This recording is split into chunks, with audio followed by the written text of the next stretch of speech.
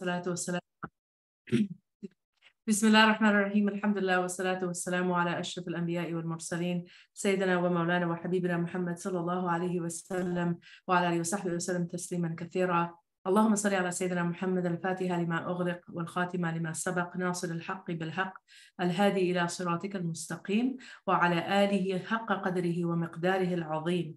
اللهم افتح علينا فتوح العارفين ووفقنا توفيق الصالحين وانفعنا اللهم بالقرآن وذكر الحكيم. اللهم علمنا ما ينفعنا وانفعنا بما علمتنا وزدنا علما يقربنا منك برحمتك يا أرحم الراحمين.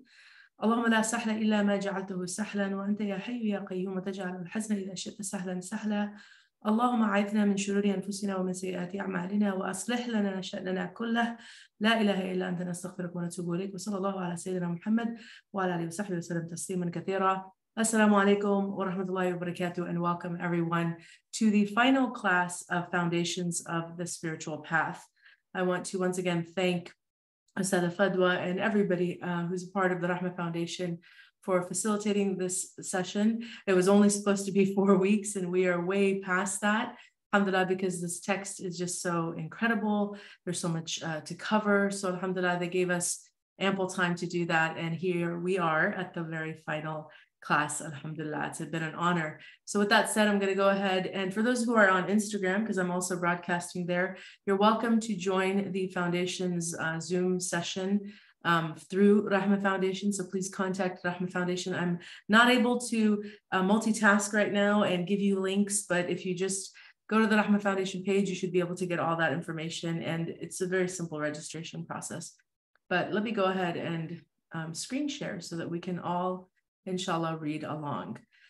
So alhamdulillah, as I mentioned 2 weeks ago, because last week of course we had our break for Memorial Day weekend, so we did not have a session last week. But the week before, right when we came to the end of the council from Sidi Ahmad Zarruq, we ended on this note here where he mentions that this document is so essential that we should be actually reading it every single day, right? Everything we covered for the past, how many, 8, 9 weeks, 10 weeks that we've been talking about this document, he felt, Sidi Ahmad Zarruq, that it was so relevant that we should be actually reading it every day. And I, obviously there's a lot of, mashallah, things that we do. We pray, inshallah, we all pray our prayers, we read Quran, we do our awrad. So yes, it might seem like, oh, we're adding more, but if you really think about, I think what he's saying by just even giving that advice, that the guidance that you find in a document like Foundations is something that should be renewed, right? Because it's very easy to lose your way. Once you start to practice for some time, we become stagnant. And if you recall, that was one of the diseases of the heart. That's one of the things that he actually mentions leads to spiritual disease, is stagnation, spiritual stagnation. So I think what he's really saying is review, renew, make sure that you're constantly revisiting your intentions, make sure that you're aware of maybe patterns of behavior, whether you're doing things or not doing things, and also be mindful of the company that you keep, because I can't tell you how many times I have been approached by individuals who are, going through the ups and downs, the ebbs and flows, as we say, of what we would say is the experience of the vast majority of believers, right? If you refer to the Quran, Allah subhanahu wa ta'ala describes the 3 different type of nufus, which today, subhanAllah, was my last session with some 7th graders that I teach at a local private school here. And we had a review. So alhamdulillah, they were able to remember the 3 nufus that are mentioned in the Quran: the nafs al-ammara bisu, the nafs al-lawama, and the nafs al-mutma'inna. The nafs al-lawama is the blaming self. It's the self-reproaching nafs. It's where most of us would fall, because we, inshallah, are believers, right? We have taqwa, inshallah. We pray, we fast, we give our zakat, we try to help, people. We try to maintain good character. But because of the lives that we live, the lifestyles that we have, oftentimes it really does come down to the company that we keep. We may find ourselves slipping into sinfulness and forgetfulness and heedlessness. So there's a big emphasis on really watching the company that you keep. So he's mentioning that here, but let's now proceed, because there's not that much left, but what is left is of course very also, it's worthy of review and worthy of real deep contemplation. So the first little box here is, it's small in the sense of, the number of characters and words, but in terms of the depth of what is written here, there's just so much to cover. So this is the Council of Imam an-Nawawi. And so just for, again, those who are on Instagram, the Foundations of the Spiritual Path, which is this document that is in the Agenda to Change Our Condition, it was translated by Shaykh Hamza, is primarily the advice of Sidi Ahmad Zarruq, but within the document, there's also a short little segment that provides counsel from Imam an-Nawawi, rahimahullah. So here, this is from Shaykh Hamza, he says, in addition to the above work, there is a large portion about the path to Allah that appears in the great Imam an-Nawawi's Al-Maqasid, which Sidi Ahmad Zarruq did not mention in his work. It is a wonderfully succinct summation of the path to Allah.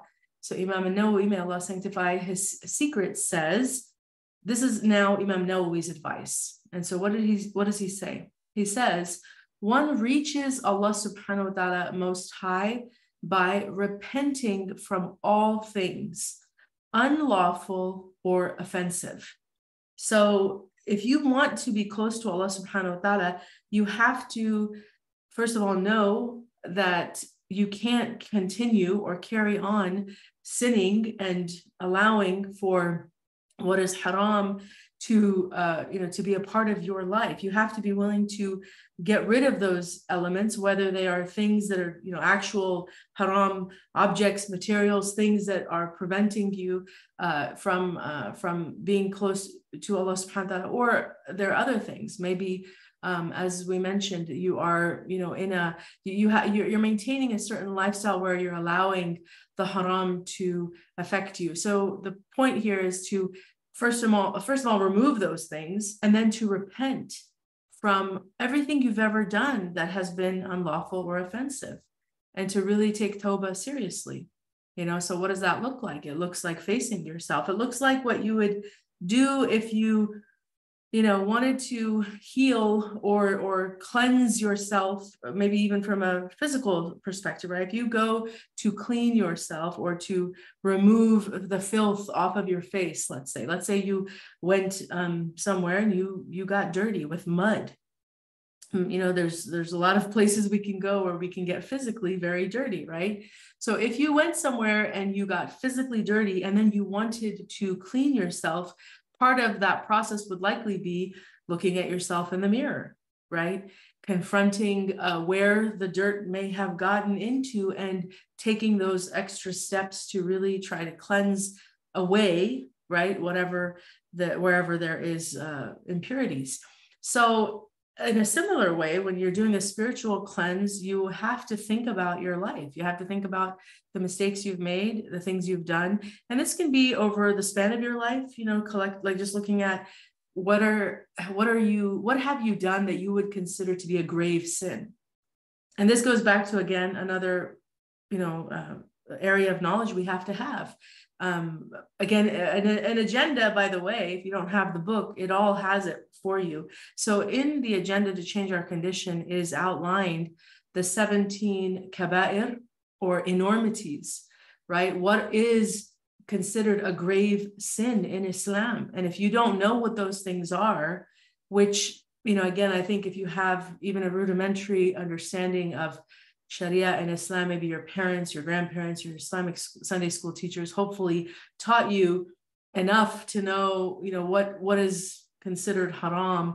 But you might need to look into, a list like the one in Agenda to get a more comprehensive understanding, because some of the things that we don't really think about, I did a class Saturday on diseases of the heart, and we did an entire 2 hours just talking about the difference between ghiba, and buhtan and namima, right? So there's ghiba, which is saying about someone something that would would hurt them, that you know would hurt them. And our scholars went into such great detail to give us specific examples so that we realize that we are prone to excusing our bad behavior by, you know, kind of, as they say, you know, remaining in the, like when you are willfully ignorant, right? You're not choosing to actually know the specific details or boundaries. There is a, you know, complicitness there, right? You're complicit in your own sinfulness because you know that that there are very specific parameters, but you're just choosing not to even delve into that. So ghiba is actually very broad, and our scholars, mashallah, took the time to tell us. For example, let me see if I can bring up the document that I worked with. Hold on, give me a moment here. Alhamdulillah, I think I might have it already up. But this document is so rich, it's so comprehensive because it goes into things like I mentioned, for example, saying something about someone's height, saying something about someone's even possessions, right? And, you know, mashallah, again, alhamdulillah, Allah bless our teachers, but it was very eye-opening when we're learning this, you know, years ago, even with Shaykh Hamza, when we did purification of the heart, and he talked about how it is considered ghiba to talk about the possessions of a person in a negative light. Right. So if you were to describe someone's car and you were like, yeah, you know, the one with the paint that's chipped and it's pretty old and it's just not, you know, it's like a lemon, and that's the description you gave to someone's vehicle, it would be considered ghiba by Sharia, because if the person heard you say that, they would take great offense, right? Because it's like there is, you know, some insult there. You're trying to say something about the possession that they have, which is often an extension of what you think of them. So if you think a person has an ugly car or doesn't dress nice, or maybe their shoes aren't very, they wear, you know, shabby clothes or shoes that are dirty. If you're pointing these things out in that way, you are hurting the individual indirectly because you're insulting them, right? And just think about it for a moment. It makes perfect sense. Because otherwise you could use more neutral language. You could just say, you know, they're, you know, the sister or the brother who, if you're trying to describe someone and to someone that maybe they don't know them, they don't know their name, you could use descriptors that are favorable, that are pleasant, that are nice, that are kind. But when you choose to hone in on the qualities or possessions of an individual that you don't deem are worthy, and you use very, you know, specific language to let a person know, right, what you think of them, that is essentially ghiba. So here, this is the text. It's they mention here, the mention of ghiba is to mention your brother who is absent in a way which you would not like if informed. This is whether it is in regards to a bodily deficiency, such as having blurry eyes, being one-eyed, being cross-eyed, not having hair, excessively tall or excessively short, and the likes. So the words we use to describe people are actually, they do imply certain things, right? We're making implications when we say certain words in a way. So anyhow, this is one topic, right? Barely scratching the surface of one of the acts of the enormities that we would consider sinful and we should stay away from. Now, if you know, there's 17 enormities in total, but you know that according to, again, our scholars, they've counted 17, and then you know the order of what is the gravest of sins, right? Shirk, associating partners with Allah, obviously murder, you know, anything that's deserving of capital punishment. These types of things are sinful, but then there's other sins as well. So when we say to make tawbah, right, which is, sorry, let me go back to the other document I was at. When it says here to repent from all things unlawful or offensive, right? And it says very clearly, you know, sorry, that first section, what it's telling us is that we have to be willing to look at the blemishes of our own character and be willing to face it, not make excuses, call a spade, as they say. Be like, yeah, I have committed a lot of offensive and sinful things. I've done a lot, and may Allah forgive me. I have lied. I have cheated. I have, done things that are unethical, whatever it is. You can just keep going through the list. And this is a very internal, inward spiritual process. But the point of it is that you're facing your reality. You're humbling yourself before Allah subhanahu wa ta'ala. You're beseeching him, asking him to forgive you. And you are hyper aware of his grace. Because ultimately, when we are doing the exercise of tawbah, that's really what it's about. It's that you come to that realization of how much grace Allah subhanahu wa ta'ala continues to give you despite how sinful you are, right? So then that turns into what? This overwhelming desire to please him, gratitude, this feeling of indebtedness, this feeling of, I want to be better. I want to better myself because I am undeserving, right?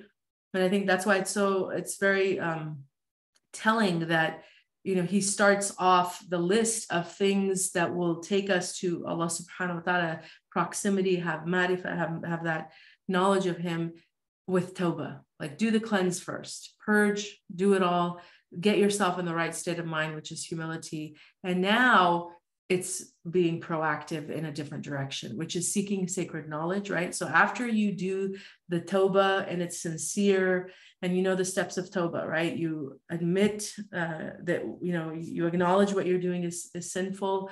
You seek forgiveness from Allah subhanahu wa ta'ala. And then inshallah, you vow to never repeat those things again. And you don't, those are the conditions of a sincere tawbah. So when you do that, then you move on to the next topic here, which he says is seeking sacred knowledge in accordance with one's needs. So wherever you are on the path, you need to know what is the next step, right? Because we are all students of knowledge, and just because you attain a certain level of mastery in one area or understanding doesn't mean that your job is done and that you're suddenly graduated from learning. No, we are lifelong learners. So from the cradle to the grave, we're supposed to be learning.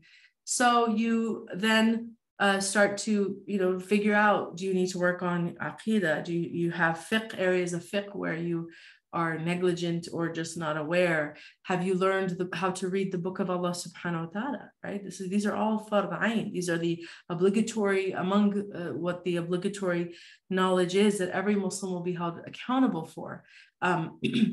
So you have to know these things. And then Imam al-Ghazali also believed that purification of the heart was part of also the fard ayn. You had to be doing this work constantly because, again, the whole objective is that we reach Allah subhanahu wa ta'ala having worked on ourselves. So all of this is to say that each person is going to have to figure out what area of knowledge they need to gain for themselves, right? So then, sorry, one second. So then the next thing he mentions here is maintaining ritual purity. This is incredibly important. If it's not obvious to all of us yet, I don't know when it will be. We know what month it is. This is the month of one of the diseases of the heart, something that we should never be celebrating, but subhanAllah, ironically, it is a month of celebration, and they are celebrating something that we believe to be a disease and not a virtue whatsoever, but a vice, pride. But what comes with pride in today's world is also a degree of depravity that is really hard to even imagine that these things are done in public spaces. I mean, just today I was accosted, my eyeballs were accosted on Twitter looking at my newsfeed because people are outraged by some of these quote unquote family-friendly pride parades that are happening all over the country in major cities. In Los Angeles this weekend, for example, there was a truly horrific display, despicable on every level, of sex acts being performed in front of children. Why am I mentioning this? Because there is a demonic realm, And if you're not aware that these demons, shayateen al-ins, are very real, they exist. They're in plain sight now. There was a time where these are shadowy figures that lurked in the darkness, because socially it was not acceptable to be engaged in this type of depravity. But we've come, unfortunately, so far in the worst way possible from that now people are very open, very proud of their debauchery and their depravity, and they don't care if it offends you, if it's disgusting to you, because they are very proud of what they do. And so the demonic realm is, we believe in the unseen. The ghaib is it's part of our aqidah to believe that these things are real, the angelic and the demonic.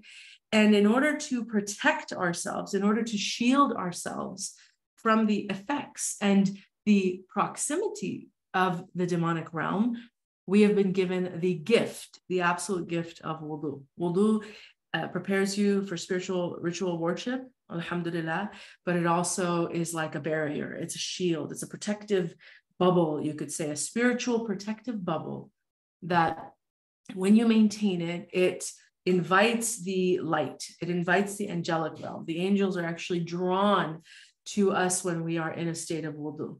So to maintain your wudu, there's great hikmah in that. And just to prove how these things are all connected, right? The mind, the body, the soul. When we are maintaining our wudu actively, one of the ways that we have to do that is control the stomach, right? So your food intake and your drink intake actually is impacted by the niyyah to maintain ritual purity. You can't go on, drinking abundantly or eating all the time if you want to maintain your wudu. You have to actually start to structure your day according to where, first of all, where you are, how much, what type of access you have to a restroom. So it involves much more than just being in a state of wudu. And that's why it's so amazing, because you think like, oh, okay, it's just a matter of splashing water on different limbs and that's all it is. No, Allah subhanahu wa ta'ala has given us these gifts in our worship. Wudu is worship, in order for us to benefit in all of the ways. There's many ways that we benefit.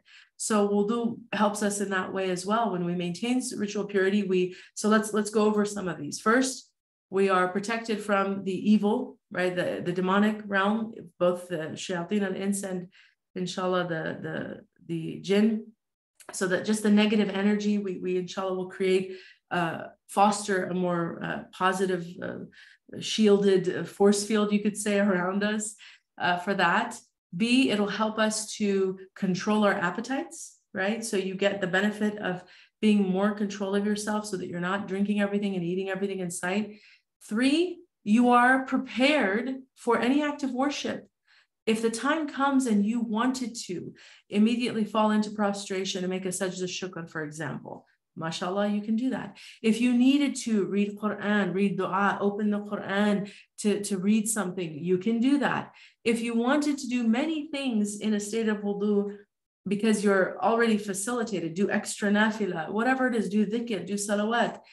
The fact that you're already in a state of wudu, this prerequisite to much of our worship, but you're already in it, becomes a means of facilitating it, right? Because if you think about a lot of people who have, because I have worked with individuals who have a difficulty maintaining prayer, a lot of the times it's not the prayer itself, it's the wudu that becomes the source that causes some difficulty or challenge, because they're at work, they're at school, they have issues with the whole wudu process, or there's not enough time in their 15-minute lunch break or whatever it is. So the constraints that affect a person's prayer are usually tied to wudu. So again, if you take this as a niyyah, that I'm going to try my best to maintain ritual purity as often as I possibly can, inshallah, you will reap the benefits in all of these ways and much more. As we know, the Prophet ﷺ will recognize the believers on the Day of Judgment on the basis of how much wudu we do. Our limbs will be illuminated according to the amount of wudu that we do and the effort that we put in that. So the more wudu, the better. And I've taught my kids, and I'm very intentional about it myself, alhamdulillah, especially for those of us who have the luxury and the privilege to work from home, that if you use the restroom, you make wudu immediately after. Don't fall into this habit of just leaving the restroom without wudu. Just do it, and you'll become so habituated to it that you don't even think twice. There's no thought that comes to your mind about it because you've habituated to it. And if you teach your children from a young age to do these things, inshallah, they won't be so resistant to prayer. But when they're not habituated to wudu, and then you want them to suddenly be praying 5 times a day, it becomes this tug of war every time. Get up and pray dhuhr. Why are we doing that? We're working against our own, we're working counter to our nature. We're lazy by nature. The nafs is very lazy. So we have to know how to go around the nafs, and that's why this is important. So he says maintaining ritual purity, and then so these are all intentions, right? You want to get close to Allah subhanahu wa ta'ala, make tawbah, start to seek knowledge, maintain your wudu. Then the next thing he says is perform the obligatory prayers in the first of their time, and if it's possible, in congregation, right? If you're able to do it in jama'ah, if your family is with you, do it in jama'ah, because it's always best, right? The family that prays together stays together. These are the words that we hear to incentivize family prayer. Very important that we do that. And then to try to get it in at the very onset when it comes in. So, I was gifted, may Allah bless Dr. Sada, one of our wonderful community members locally. She gifted me with this awesome clock. What is it called? Oh gosh, I forgot the name of it, but it's an adhan clock. And I love it. And I told her, I love you for this gift because the adhan goes on every day, all 5 days, and it's beautiful. And then there's the dua right afterwards. So my children have learned the dua. Everything is just so, we're able to do our prayers right away because of it. So adhan clocks that are easy and affordable to get, you put them in the house. It takes a lot of the guesswork out of when does prayer come in. That's why they make them. Obviously, you can use your apps too for the same function. Whatever is easy for you, just figure it out. But be that person who's like, oh, prayer came in, I want to do it now. I'm not going to constantly procrastinate the prayer, because how many of us have missed prayers, right? You have the niyyah to do it, but then you get engrossed into your project. You got to work assignment. You got to, if you're a teacher, you're grading papers, you're reading, you're doing something, you're cooking. You go to make lunch thinking I'm going to be able to, finish this quickly. But then guess what? Lunch takes 2 hours, and then there's cleanup, and then the kids have an accident, and now you're cleaning up a mess. And then, oh, oops, there's some package at the door, and now I got to check this. And we are the most distractible creatures. We're so distractible. It's part of our nature, part of the dunya. So what have you done?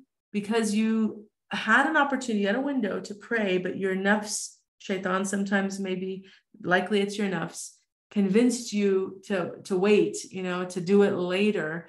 Now you're in that horrible predicament where you realize it's 6 o'clock, the adhan for Asr goes off, and you're like, oh my God, I didn't pray dhuhr, ya Allah, forgive me, astaghfirullah. And that guilt just eats you away. It ruins your day. That's how it should be anyway, which is a good, just to mention this, because, we talked about this today in my class with the 7th graders. When you miss a prayer, if the guilt isn't eating you, there's a problem. When you miss a prayer, there should be the immediate remorse, self-loathing that comes with it. Especially if it's negligence, right? We're forgetful, we're negligent, whatever the case is, it doesn't matter actually. It shouldn't matter why you missed the prayer. The fact that you missed it should still put you in a state of almost like a panicked state where you want to rush to do your qada, you seek forgiveness from Allah, and you truly show remorse.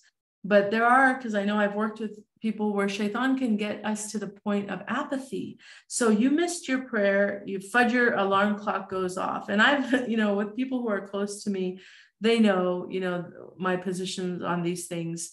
But if there's like even 4 minutes, 3 minutes left for Fajr and you've just woken up, you better jump out of that bed. You better run to the bathroom and make the fastest wudu that you possibly can and get on that prayer mat in total a sense of desperation before Allah. But for some people, the idea that you look at the clock and you're like, oh man, I got 3 minutes left to Fajr. I can't make wudu in that time. It's okay. I'll just, well, and then you carry on and you start going to your social media and checking emails. This is fully like, this is not acceptable. And that is dangerous spiritually, because what you're showing is, you know, this is why we're created. We're created to worship Allah, but you're demonstrating a lack of remorse, a lack of guilt. And there's just no accountability. And just think of it on a human level. Like if someone crossed you, if someone betrayed you, if someone hurt you, if someone didn't fulfill something that they were supposed to fulfill for you, it's very interesting how we are unforgiving when people do us wrong. You know, we get mad and we are expecting at least some, mea culpa, some guilt. Come to me and show me that you feel bad. Show me an iota of remorse, of regret, of sorrow, of guilt. And maybe I'll feel better because you know what, at least you feel bad about it and I'll deal with forgiving you. But if someone hurts you and wrongs you and does all that, but then they just are carrying on, they don't have any show of remorse, trust me, none of us will accept it. We'll flip our lid. We'll be even more angrier. So the idea that we miss a prayer and then don't show remorse is really reprehensible. We should absolutely feel the guilt right away and then seek the path of penitence, whatever we can do immediately. Offset a wrong, right? This is what the Prophet ﷺ said. If you do a wrong action, offset it with the right action. Get up and do it. Even if you're late, even if it's qada, just do it and beg Allah and inshallah you'll be fine. It's much better to do that. But in order to avoid that whole, scene from unfolding, when we're being encouraged, by our teachers, of course, and our great scholars, because they know, and of course, it's a sunnah of the Prophet ﷺ to do the prayer at its earliest time. It's because we are circumventing the nafs. We're going around the nafs. The nafs is lazy, it's forgetful. So just do it, make it your, rule for yourself. Inshallah, you'll seek, you'll prevent these other scenarios from happening. Then he says, adhering to the 8 rak'ah of the mid-morning prayer, duha, and the 6 rak'ah after the sunset prayer and before the night prayer, between Asr and Maghrib, performing the night prayers, right? So these are all the extra nawafila that we can do during the day, also from the sunnah. And each madhab might have different formulas of when to do when. But the point is to be people that once you establish your 5 daily prayers, that you now want to elevate to the next level. It's interesting, right? Because life is obviously not a game, but, if you play video games, for example, it's all about getting to the next level. You don't just stay at the same level once you do really well, right? You go to the next level. So we understand it when we are in these, every day-to-day scenarios, but in our spiritual life, we have to be reminded that, yeah, good for you. You're doing your baseline, worship, alhamdulillah, but you need to seek to do more. So now that you've gotten your 5 daily prayers done and you're reading your Quran, you have your daily dhikr time, you're doing all those, good. Check all of them on your, checklist. Now let's level up. How do you level up? You do the extra prayers. You do these extra sunnah prayers, nafila prayers. And then, he mentions, I kind of blended them all together, but he separates these extra nafila prayers as one section. And then he mentions performing the night prayers after awaking from one's sleep. So again, this is the way that you level up. You do your fara'id, you do your sunnah, you do your nafila. And then inshallah, once you get really into a routine with these extra acts of worship, now it's about sacrifice, right? Tahajjud. It comes from the same root as what? A mujahada, right? Or jihad, struggle. You are struggling. Why? Because you're leaving the bed. It's very comfortable to sleep, to be resting, warm, cold, whatever, climate you're in, to feel the comfort of your bed, and to just lay there dreaming all sorts of wonderful dreams, hopefully. It's very nice. And most people love sleep. A lot of people love sleep. But when you get to the level of spiritual, the path of, as we say, there's the path of salvation, right? Our teachers remind us, the path of salvation, which is basically baseline. I just want to do whatever it takes to get me to the door of Jannah, to get into the Jannah. Like, let me get in. That's one path. But inshallah, we should graduate from that path to the path of sanctification, which is, I want to be close to Allah. I don't want to just get into the door of Jannah. I want to get to the highest level of Jannah. And in order to get to the highest level of Jannah, you have to know the specific acts that the Prophet ﷺ taught us to do that will bring us closeness to Allah subhanahu wa ta'ala. And tahajjud is absolutely amongst the greatest acts of worship. The Prophet ﷺ, of course, did it every night. It was obligatory for him. It was his sunnah to do it every night, but he did not make it obligatory for us. However, if we do it, the benefits that even just praying 2 rakat, it's untold. There's really no way to quantify or qualify or express the rewards, because they're only known to Allah. But one thing that we know is that it is the time for dua mustajab.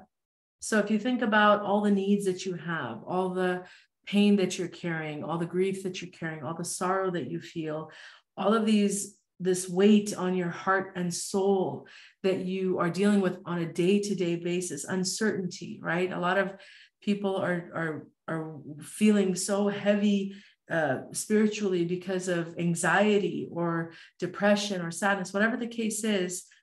When you think and understand the power of tahajjud is taking all of your problems, taking all that burden that's on your soul, and just bearing your soul before Allah subhanahu wa ta'ala and asking him to bring you light and to remove your burdens. That's the power of tahajjud. And there's, again, so many benefits. I remember reading one scholar who said that one of the gifts of tahajjud is actually protection from illness, like, disease, real serious diseases. So it actually can also help you in the physical, material body, even though it's a great spiritual effort and act. And just, to be up in that hour, that very special time of the morning where everyone else is asleep and you have that intimate time with Allah.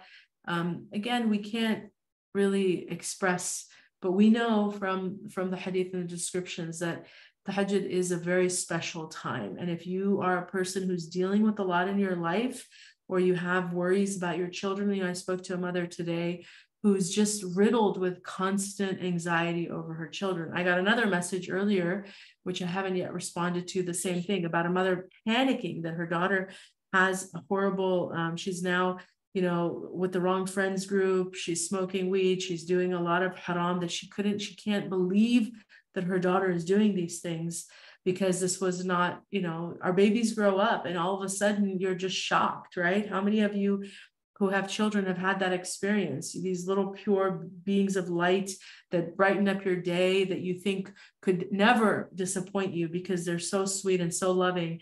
But then they enter the adolescence age, which is a very complicated age, very difficult age.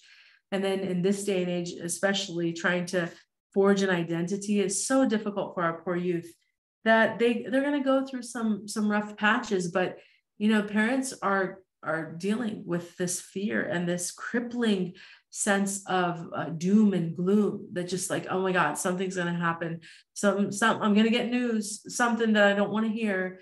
And that can really affect you. Well, if that's your reality and you're not sacrificing your sleep to ask Allah subhanahu wa ta'ala to change your circumstances, to bring you ease, to guide your children, to protect your children, to protect your family from harm, then there's a disconnect there, because who else is going to change your condition? Who else?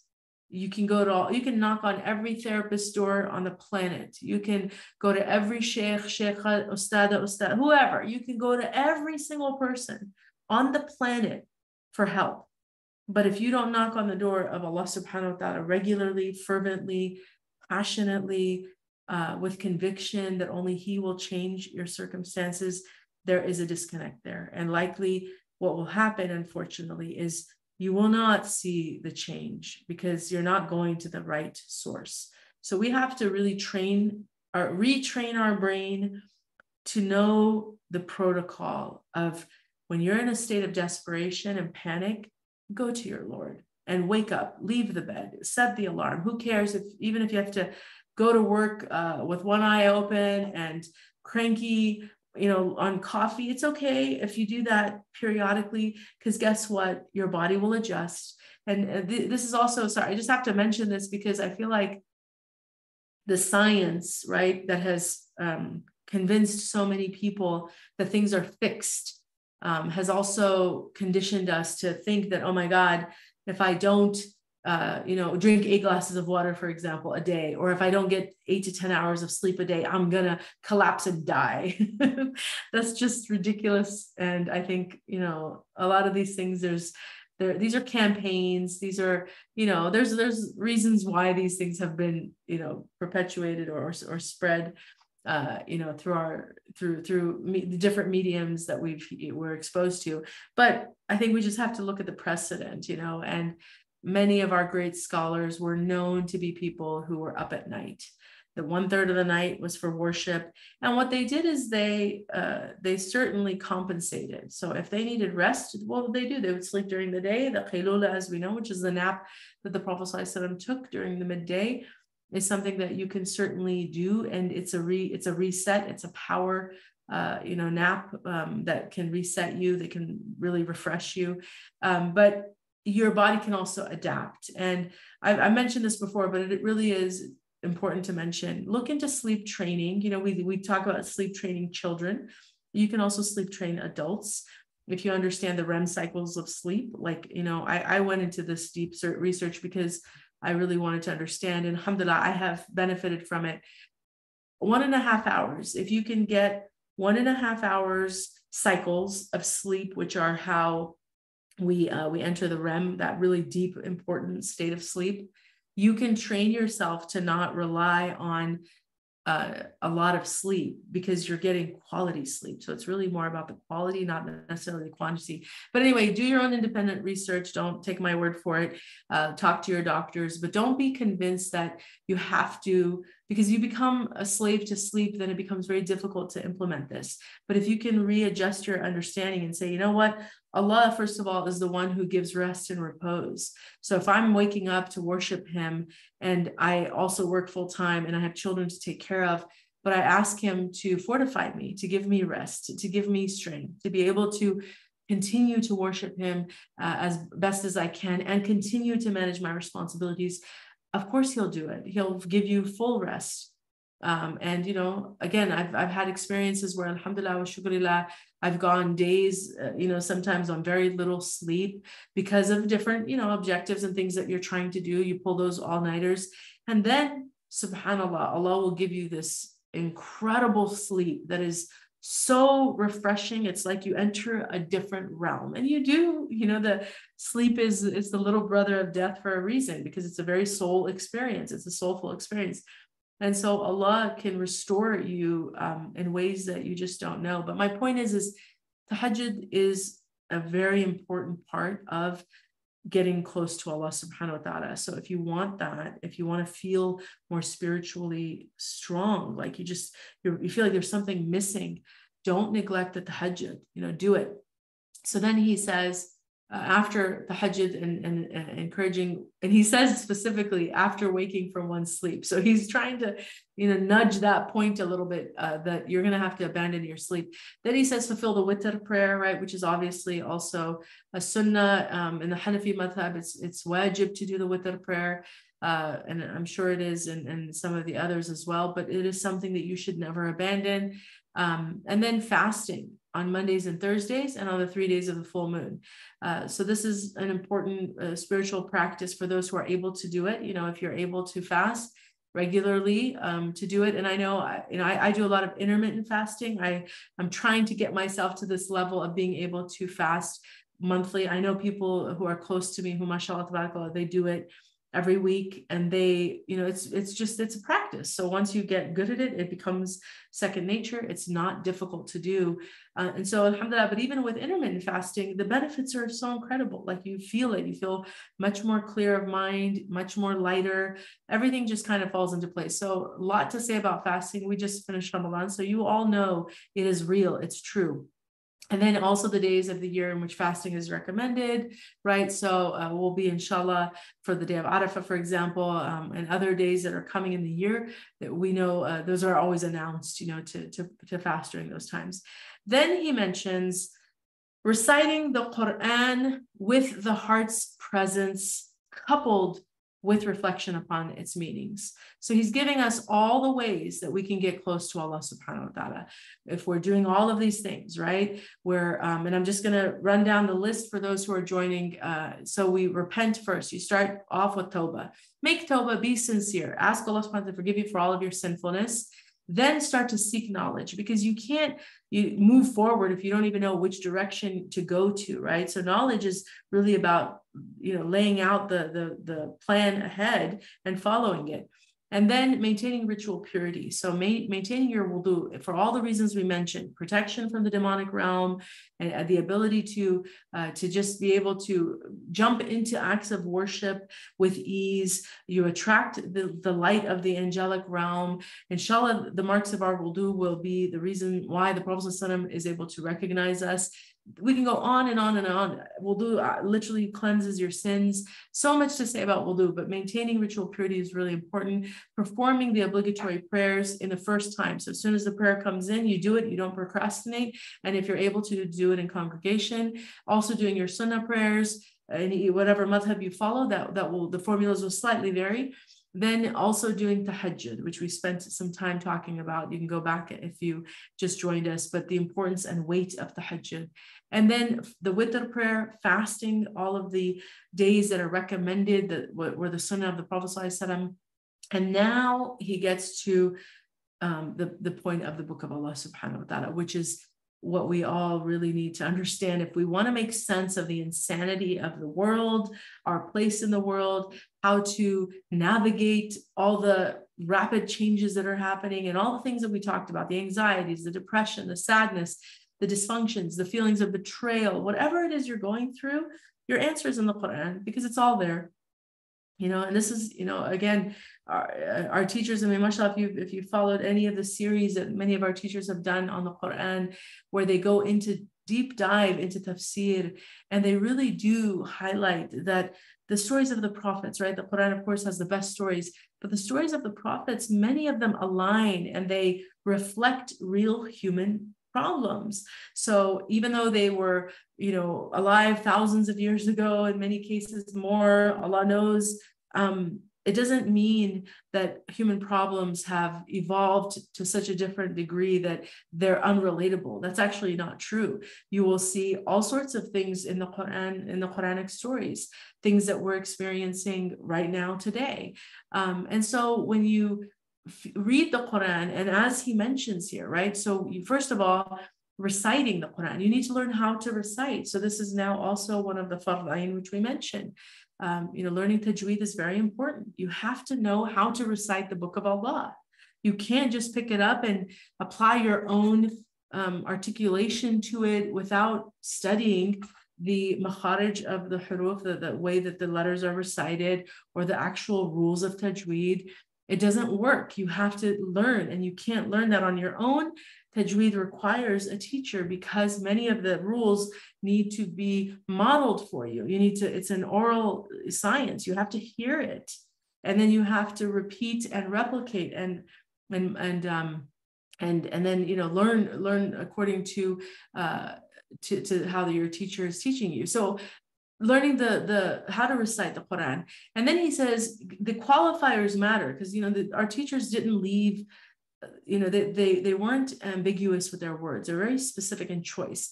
So he's telling us to recite the Quran with the heart's presence. So you have to be paying attention with your heart. You have to really feel it. So when you read the book of Allah with your heart's presence, inshallah, you find, first of all, this is what I would recommend. I think it's really important that you recite, learn how to recite, but also find a reciter whose recitation appeals to you. And mashallah, there's plenty of amazing reciters, both male and female. If you're not familiar with the Qariya app, I highly recommend that you get it. This is from Shaykh Maryam Amir, who mashallah created the Qariya app. She's on there herself, but she has, mashallah, tabarakallah, gathered reciters, female reciters from all over the world to provide, their voice in order to connect us with the Book of Allah. And then, of course, many male popular reciters, which we know of from the past as well as the present. So the point is find someone who, when you hear them recite, the hairs on the back of your neck or your arms are raised. That's the kind of reciter you want. You want someone who's like a punch to the heart. And Allah has given his abid, his servants, this ability, because we've all been there. I mean, it's even been recorded, non-Muslims who don't even know the words that are being said. They don't have any connection to the language. You will see plenty of YouTube pages of people hearing Quran for the first time, bawling in tears. They're moved because it is undeniably, it's the words of Allah. What do we expect? But then because the words of Allah beautify the voices, right? And there's a different interpretation of how that particular verse in the Quran is understood. Are we supposed to beautify our voices with the Quran, or are our voices beautified by the Quran? Both cases are true. We should give our best performance when we recite the Book of Allah. And of course, we can't do that without a proper teacher. So he's telling us to recite with proper recitation, with heart's presence. And you can do that if you connect yourself to someone who you just enjoy the recitation. When you hear them, you feel something, right? So now you're on the right track. The Quran is transformed from what could be a very dry subject, right? That isn't really affecting your heart, to something that's bringing your heart to life, right? In this way. And then you reflect upon its meanings. So now you have to have tafsir. You have to have a source, whether it's online or a book, that you can look up meanings. So it's beyond the translation even, because sometimes translations are limited, there's plenty of them, but a tafsir is more, it gives you the back end of it. There's stories like for this class on Saturday that I was doing on Ghiba, I was reading the tafsir of Surah Al-Hujurat. And it's incredible. Just the first, if you read, I think it's verse number 12 that talks about, the prohibition against, eating the dead flesh of your brother, of ghiba. But just reading the tafsir and the meanings of the very first 11 verses, and why they were revealed, and the context, because this was a Medinan surah. It was revealed to the Muslims who had, the Ansar and the Muhajirin who are now cohabiting, and a lot of the Ansar needed guidance on rules because they had embraced Islam, but they were rough around the edges. So they needed guidance on things, for example, like not raising their voice above the Prophet ﷺ, speaking to the Prophet ﷺ with decorum, right? And then even, I believe there was an exchange between Abu Bakr and Sayyidina Umar, who they became very ruckus, having this disputation, and it upset the Prophet ﷺ. And so there was a lot of correction that was being made. But just all of that you get reading the tafsir of Surah Al-Hujurat. So it gives you a much deeper appreciation for the context of the verse, that now it's like you're almost seeing a movie come to life, right? Because when you see these conversations that are happening, I'll give you an example. Let me read to you, because I want you to really understand the power of tafsir. So let me see if I can pull the very verses that I was reading from, because I was just amazed. I said, subhanAllah, the thing is my problem is I have a memory problem. So I I've read some of this before, but it's not always to retain it. I have a hard time retaining. So when I read something, it almost is like I'm reading it for the first time. Although I know I've read these things before, but here, this is verse number 2 of Surah Al-Hujurat is, "O you who believe, do not raise your voices above the voice of the Prophet, sallallahu alaihi wasallam, nor address him in the manner that you address one another, lest your deeds come to naught while you are unaware." Okay, so that's the verse, the translation of the verse. Now let's look at the tafsir. What is this? Why was this verse revealed? Right? What's the significance of this verse? This verse was reportedly revealed in response to an argument between Sayyidina Abu Bakr and Umar, radiallahu anhum.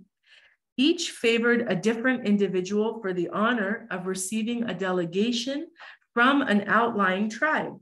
Their quarreling in the presence of the Prophet ﷺ was so loud that his voice was drowned out, at which God revealed this verse, "Nor address him in the manner that you address one another."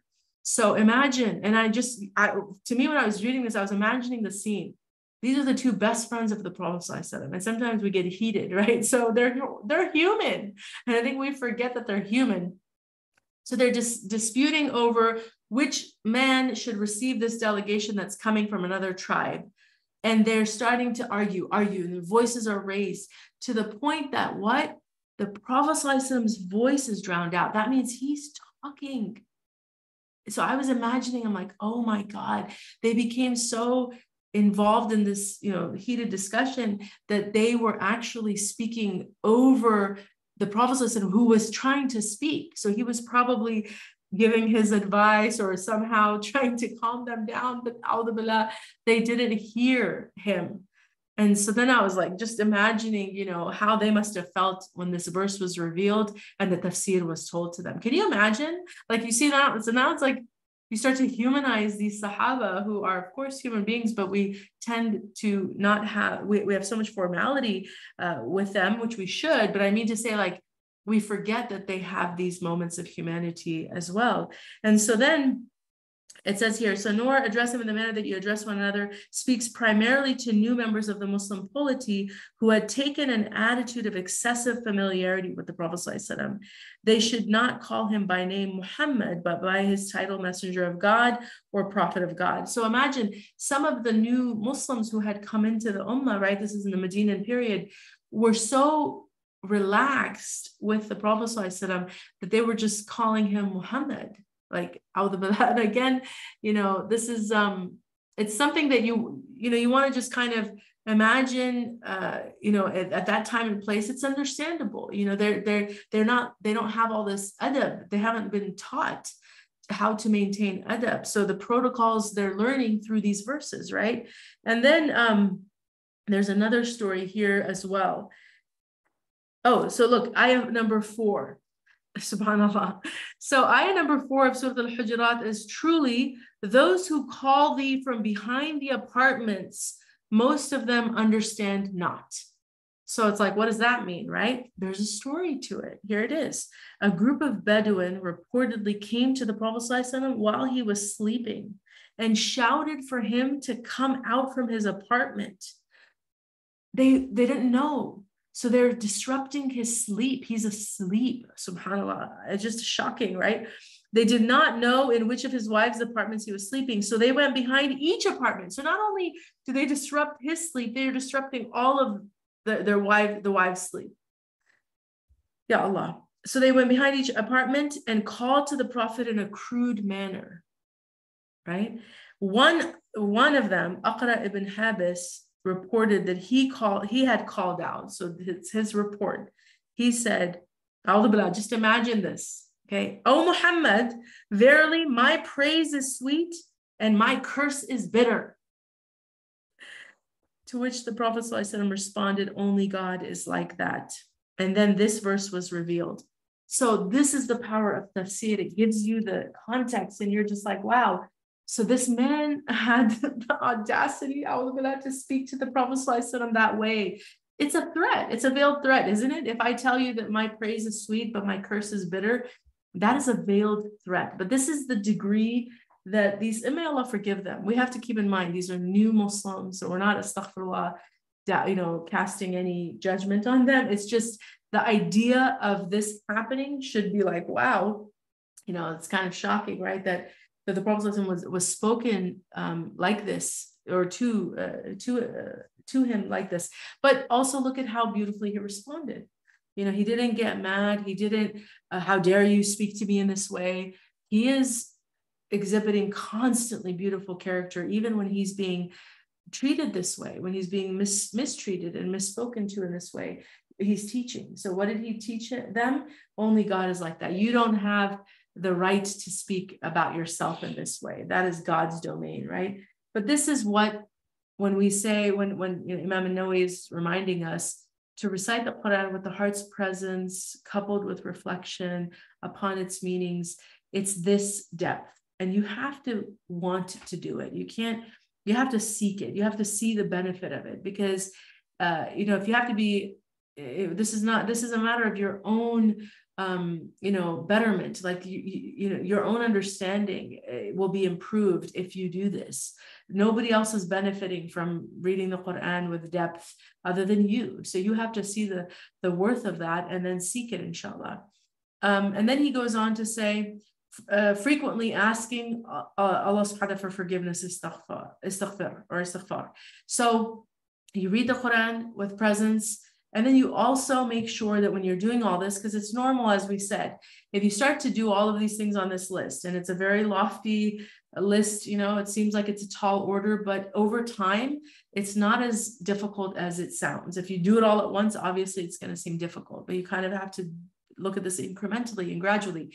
But if you do this, you don't want to fall into a state of stagnation, or which he already addressed in the foundations itself, where you start to be riddled with spiritual disease like arrogance or just self-righteousness that can come from, being so, on top of everything. Like if you're really on top of your worship, you can fall into a state of self-righteousness. So how do you prevent that or protect yourself from that? You seek forgiveness. You constantly see yourself as a sinner, as a person who's making mistakes all the time, whether it's outwardly actively doing haram, or being negligent in areas that you should be better at.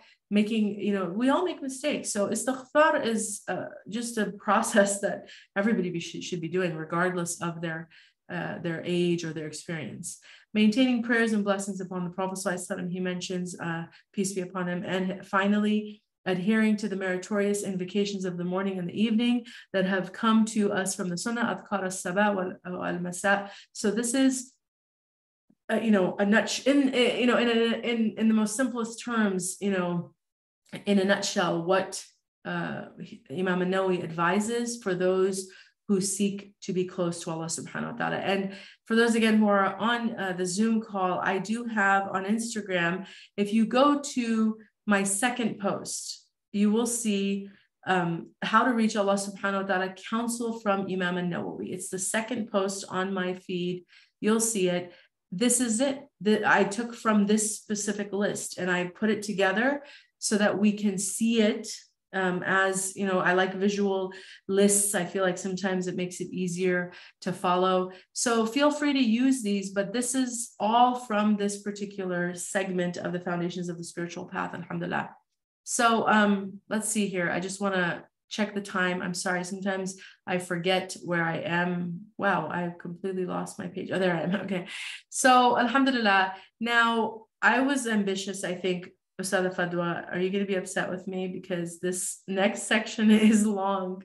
And I just realized today's our last class. It's supposed to be our last class. The next section is the Council of Sidi Ahmad Zarruq. I don't know if I can do this in 30 minutes, but I think we were supposed to do a 1.5 hour class. I can read through it and try to limit my commentary. What do you think? If you're here, do you think we should just jump into it and try to get through this? And those of you who are on Instagram, do you want to go? It's up to you. If you feel like you want to take another session, of course, you're more than welcome to. If you feel like you want to stop here or you want to rush through, whatever, you're in charge. You're so sweet. I just feel bad. I keep telling all of you that we're going to have a last class, and then I realized, like, wow, that one little section took so long. Let me just see what I can do in like maybe 10 minutes. If I can get through a good chunk of this, then maybe we can get to the finish line. If not, then I'm sorry. We're going to have to do one more class. I hope you guys are okay with that, inshallah. But let's look at this next section. So what I just read, for those of you who are on Instagram, is a small excerpt from Imam Nawawi's Al-Maqasid, where he advises on how to get close to Allah. And it's done. That section is finished. Now, in the foundations document is another counsel. So we already, the entire document was the counsel from Sidi Ahmad Zarruq, but now it's more. And so it's just additional information that will help us. So let's jump into this. And this is from Shaykh Hamza. He says, finally, we add an extraordinary counsel from Sidi Ahmad Zarruq, may Allah sanctify his secret, taken from his two books, The Poor Man's Book of Assistance, Kitab al-Iyana, and The Principles of Tasawwuf, Qawaid al-Tasawwuf.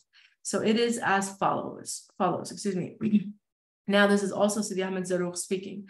No, may Allah subhanahu wa ta'ala give you and us success. May Allah give you and us success, rectify our worldly and otherworldly lives, and grant us adherence to the way of truth in our journeys and our sojourns. That repentance, tawbah, is a key. Piety, taqwa, is vast, and uprightness is the source of rectification. So know these things, right? He's telling us we have to know tawbah, taqwa, and being upright, right? Having uprightness and righteousness. All of these things are ways to rectify our souls. Furthermore, a servant is never free of blunders, shortcomings, or lassitude. Lassitude is like taking things way too easy, right? So we're always going to struggle with these things because we have nufus. We talked about this, right? The nafs al-lawama is inherently within all of us, this ability to fall, right? We fall short. We do good and then we fall short. So we struggle against ourselves for that reason. Therefore, now is the advice. Because of that, because of all these things, what we have to watch out for. Therefore, never be neglectful of repentance. Never turn away from the act of returning to Allah, and never neglect acts that bring you closer to Allah. So we already talked about the hajjud, we talked about fasting, we talked about dhikr, salawat on the Prophet, Quran. All those things bring us proximity to Allah. So he's saying, do not avoid those things, right? I have someone asking, what document are we reading from? We're reading from Foundations of the Spiritual Path. If you go to sandala.org, go to media, you will see the document there. It's a long link. Unfortunately, I can't cut and paste it, but it is available through sandala.org, sandal with an A.org. So we are at the end of this document, but basically, again, he's mentioning don't be neglectful of repentance and don't turn away from whatever brings you closer to Allah. So all the things we mentioned, do them. Indeed, anytime you fail to do one of these three things, repent and return. If you are falling short all the time, keep coming back, keep returning to Allah subhanahu wa ta'ala. Do not for a moment think that the door of Tawbah is closed to you, because that thought emanates from Iblis. Iblis is the one who puts us in despair. Iblis is the one who comes and tells us, you're a lost cause. You're broken. You're damaged. You are horrible. You're inherently evil. There's no hope for you. No matter what, you've made so many mistakes. Nobody will forgive you.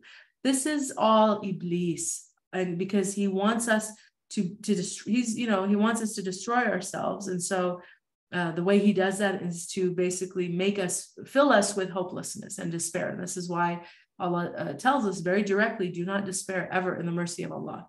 So anytime you make a mistake, listen and obey, right? If you're being corrected by someone who cares about you, and the nafs is intercepting, it's going to rub you the wrong way. But if what they're saying is true and truthful and you are in the wrong, just listen and obey. Just do what especially if they are spiritually, on the path ahead of you. Take their counsel. And this could be your spouse, it could be your sibling, it could be your friend, it could be your parent, it could be your teacher, your coworker. But if someone Allah has placed in your life that dispenses good counsel to you and helps you, to see your own shortcomings, just listen and obey, because inshallah, they're teaching you the right course, right? Anytime you display shortcomings or show lack of enthusiasm, don't desist in your efforts. So don't let your nafs make you feel like you always have to be on some high. This is not about that at all. And we talked about that, right? Lofty spiritual, aspirations where you're looking for experiences and emotions before you've even done the work. And I've talked to people, unfortunately, they almost believe, which is again one of those, the trappings of shaitan, because he distorts our understanding. So they believe that in order to pray consistently, I have to feel something to be inspired to the prayer, right? And some of our brothers in faith of other traditions kind of created that, I think, understanding, right? Like I have to feel the spirit within me and then I can act, but the spirit, I have to feel it. Well, that is not our faith. And we talked about that extensively. You do what you're obligated to do because you're obedient and you're dutiful and you understand that it's a command of God and he deserves to be worshiped and obeyed. And that's it. Whether or not he fills your soul with light and you start to see the heavens open up and the angels are speaking to you is a gift that he may choose to give some of his creation or not. But that's not the motivation or the incentive to worship. You do it because you have to do it. So if you start to fall short, or you just start not feeling as inspired as you did maybe a year ago, because many times, for example, new converts or people who've come from Jahiliyyah, from the darkness into the light, they always reminisce about when I first started praying, when I first started doing this, oh my gosh, I was on such a high. I love that feeling. I wish I could recapture that feeling. And it's like, if it's not that level, it's not even worth doing. 100% an Iblisi thought. That's just Iblis discouraging you from doing what you should be doing, because he's set up the expectation that there has to be this high of some sort in order for it to be worthwhile. And that is just a lie. You do it because you're created to do that. That's it. Khalas. And as I said, if Allah chooses to give you that, alhamdulillah. If he doesn't, you still do it. Let your main concern be to remove your outward state, from your outward state, anything displeasing, and then continue to work on your outward state through continuous counsel. So just think of your life as a process of basically we are, I'm just trying to think of an analogy that kind of makes sense. If you see a sculptor, right, the sculptor who's really meticulous takes their time working through every little inch of the sculpture, because they don't want to rush it, because once it solidifies and hardens, it's over. You got to start over. So they will take their time and work while with this malleable, substance, right? And we are made of clay, so there is something there that hopefully it connects. But basically, that's how you have to look at it. Like you are your own sculptor. And your job or your objective should be in this earthly realm to produce the best version of you. So that's going to require you to be what? Malleable. You cannot harden. If your heart hardens, right? If you become hard-hearted, then it's like the clay that has gone into the oven or baked or been out in the sun and dried up. You have to start over. It's too difficult. But if you remain malleable, how do you stay malleable in a spiritual sense? You always see yourself as a work in progress. You always welcome constructive criticism. You always are open to these things. And this is very relevant today, because if you look at our culture, and read the coddling of the American mind, read what has happened to our culture, where people have become so fragile that you cannot even give them counsel anymore without people falling apart, because everything is a personal attack. Everything is perceived as personalized. And this is a cognitive distortion. If someone is giving you objective criticism on how to become a better individual, how to be better at something you do, or enhance your performance in a certain area, They're objectively trying to guide you because maybe they have experience you don't, maybe they've been down the same path. But if you perceive that as some attack on your personhood, you have a cognitive distortion.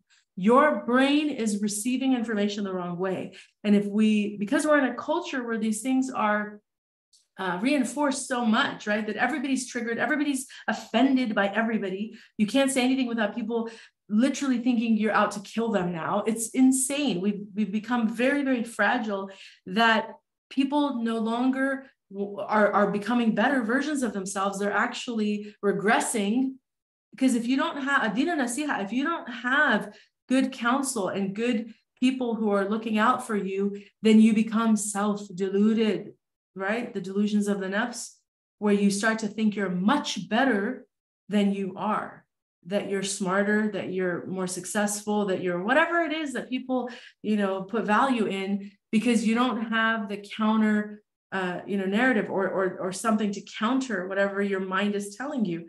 This is why, it's so important to have healthy social interactions and relationships where you can get that type of feedback, right? Feedback is important. But the point here is that's how you stay malleable, spiritually speaking, is you're open to advice, you're open to criticism. And if you go back, right? I mean, for those of you who are on the Zoom call, go back to the first foundation. I'm going to review this because it's all connected. We're doing a full circle here, right? Taqwa, mindfulness of Allah. That's the first foundation Sidi Ahmad Zarruq calls out. In private and in public, you can't be a performer. This isn't about performance. This is about sincerity. So if you're a muttaqi, it's going to show wherever you are, whether you're alone or whether you're with people. Adherence to the sunnah in word and deed. You're consistent. You say what's true and you follow it with action, right? You're not just, again, a lip service. It's not lip service. The third point is indifference to whether others accept or reject you. That's a foundation of the spiritual path.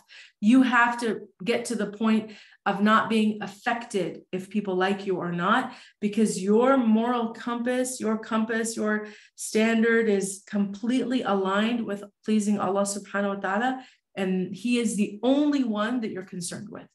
If people don't like you, oh well, as long as you're on the haqq, of course. And you need to, all of it has to fall in place, which is you have to have proper guidance. You have to have good teachers. You have to have good people around you who are revealing the reflection that you need to see, the true, accurate reflection. And mu'min. You can't be around people who delude you too. But you get to this point where you're indifferent if they not like you or not, because you're more concerned with pleasing Allah subhanahu wa ta'ala. So being open to all of these things will get you to that place of going back to the sculptor analysis of seeing yourself as a constant work in progress. And there's always areas to refine, and there's always areas to improve constantly. Like you're never done. Until you take your last breath, you should believe with 100% certainty that you will have areas and flaws that you need to correct. It doesn't matter how much you learn, how much you've memorized, how many circles of dhikr you've sat in, how many hajj you've done, how many umrah you've done, how many fasts you've done. None of that matters, because we are flawed, and that's it. We'll be that way until we die.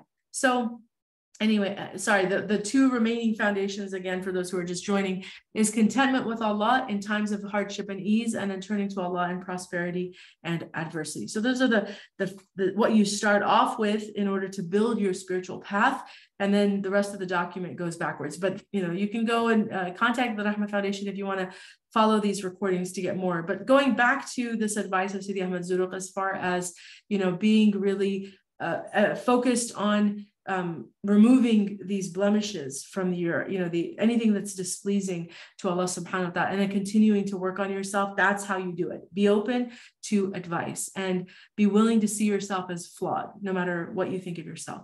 Continue doing this until you find that fleeing from anything outwardly displeasing is second nature to you, and that your avoidance of the boundaries of prohibited things is as if it has resulted from a protective net that was placed before you, so that you are so cautious, right? Taqwa is really vigilance, right? It's vigilance of the boundaries of Allah subhanahu wa ta'ala. And that's how, if you do this enough, it's almost as if you're seeing this, this net that's cast in order to protect you from the boundaries, right? At this point, it is time to turn inward. So once you've removed all of these outward flaws and bad habits and things that are just displeasing to Allah subhanahu wa ta'ala, now we move to the inward, right? So he says, at this point, it is time to turn inward toward your heart's presence and to its reality with both reflection and remembrance. So the khushu' that all of us seek, it can't come if you're outwardly still engaged in haram, your income is haram, you're not eating from the halal, you're engaging in things like gossip and mingling and free mixing, and you're flirting and you're playing all these games that people play. If you're not vigilant about the boundaries that Allah subhanahu wa ta'ala has put in terms of social interaction and just your presence, with his creation, then inwardly, how are you going to possibly reach that level of proximity and intimacy with Allah subhanahu wa ta'ala? It doesn't make sense, because the inward, that is sacred, and it's the reward of all the hard work that we do to get to that level of intimacy. So sometimes, as I said, people jump the gun and they think, well, that's what I should feel first, and then I'll start to follow everything. Well, that's ideal, but that's not how faith works. Faith has to be established, and then you act on it. So he says, don't hasten the end result before you have completed the beginning. Exactly. But likewise, don't begin without looking toward the end result. Stephen Covey's 7 Habits of Highly Successful People, right? Begin with the end in mind. These are all things our tradition has, but we have to follow all these new people who come with their ideas and suddenly we're impressed. No, this is it. He said this how many centuries ago? Look with, know your objective. Be clear about where you want to go, but also don't jump the gun, basically. This is so because the one who seeks the outset at the end loses providential security, and the one who seeks the end at the outset loses providential guidance, right? So let's look at that. This is so because the one who seeks the outset, if you want all of those rewards before, right? At the end, seeks the outset at the end loses providential security. So if you want these things at the outset, you're losing that security that comes from Allah subhanahu wa ta'ala. And the one who seeks the end, if you just want to get to the end result at the outset, you lose providential guidance. So act in accordance with principles and the appropriate legal rulings, and not in accordance with stories and fantasies. So mashallah, a lot of these things are really summarized points from the foundations, because we talked about this too, right? Being in reality, not falling into fictional ideas, fictional concepts. Like, we're in an age right now where people, because they do not believe in God, they don't believe in an akhirah, they don't believe in anything outside of this earthly realm, they are literally driven by their passions, by their, no matter how depraved and how despicable their desires are, they're driven by them because they believe this is it. And so they get caught up in fulfilling their fantasies, their fetishes. And that's really what we're seeing unfold in front of us, is a world where people are catering constantly to their appetites, their emotions, because they are in the realm of this false fictional idea that we can create our own utopian realities, our own subjective truths in this world, and we can all be happy. No, you can't. It doesn't work that way, because this Allah subhanahu wa ta'ala this is his mulk. He owns this domain, and he created it to actually be a place of difficulty and strife and pain. And that's why they're miserable people. Most of these people are miserable. When you see them out there prideful and celebratory, don't fall for it. It is a lie. It's a lie. And they're projecting what they want people to believe. But if you really read the research and follow what actually happens to many of these people, they have the highest rates of suicide. That many of them are on antidepressants, they're in therapy. They are not, because you're going against fitrah. Your fitrah is real. Allah created you. So you're violating the laws of, that are established by your creator, and you're trying to be harmonized. You're never going to be harmonized. I don't care how many surgeries you get, how many partners you amass. how many people you sleep with, you will never find this utopian, blissful state that you think you're going to get by giving into your desires. It is all a lie perpetuated by Shaitan, Aduun Mubin. He knows we're weak to the flesh. He knows we have weaknesses, and he exploits those weaknesses. But we have been given guidance. We have aql, and the mind is very powerful if you are using it. So don't be pushed and don't believe in these false stories and fantasies. Don't even consider stories of how things went with others, except as a tonic to strengthen your resolve. Certainly not as a reference based upon their outward forms or what they seem to be revealing. So I gave a very general commentary on just stories, but he's specifically talking about even other people's spiritual experiences. Sometimes we seek, because someone had this amazing experience. And so we now also want to seek what others have, spiritually speaking. But we have to be very mindful that we're all on our own journeys to Allah subhanahu wa ta'ala, and our experiences are going to be individuated. We will not have the same experiences with prayer, with fasting, with Hajj that others have. So if you hear stories and you're like, oh my God, that sounds amazing, and then you act on something because you're hoping to replicate that, you might be disappointed. But if it's your drive is just the pleasure of Allah, like I just need to go close to my Lord, and I'm not going to get caught up in these details and let those be the catalyst for why I do what I do, right? That's why stories can be sometimes beneficial in that they can inspire, but they can also derail a person from their own path because they're too preoccupied on trying to get something, simulating something that someone else had. In all of this, depend upon a clear path to which you can refer and a foundation upon which you can rely no matter what your state. That is it. I have to strengthen my heart, because I could find myself in a situation where I will have no helpers. There will be nobody else to call upon. So if I'm not doing this to fortify my own self, like think of, for example, what was it in the 50s and 60s, or I don't remember which era in particular, but there was an era where in the United States, there was a real threat of like, maybe it was the Cold War or either alien invasion or something, but there was this idea of like imminent danger, and people started creating bunkers, like they actually built shelters, right, from like nuclear war or whatever it was, because they took it so seriously. Like, I need to be in survival mode. I can't rely on the government. I can't rely on mom, dad. So you found a lot of people, they put the time in creating, these types of safe shelters or whatever, spaces for them and their families, so that in the event something happens, they can go down, they have food, they have water, they have a place to use the restroom. They built a lot of this stuff because they were thinking of all those possibilities. Spiritually speaking, we have to kind of be in that mindset of the same survival mode. I got to be, looking out for myself, spiritually speaking, because I came into this world alone, and I will leave this world alone. So I have to really think of these things on a deep level. So then he says, the best of these is the path of Ibn Atta'illah, because it gives clear direction to Allah. Do not take from others' words unless it is in accordance with your own path, but submit to their implications if you desire realization. Avoid all forms of vain and foul speech to your absolute utmost. So now we're getting into other things that are also practical things that we have to be mindful of. If you speak idly, you speak like, always, praise, self praise, you're speaking in terms that are just not becoming, that you're not in line with the prophetic character. The Prophet never did these things. He was not boastful. He was not a braggart. He was not pompous. And he also never used foul speech. I spoke to someone recently who said, they knew of this individual who used to be very mindful of their words.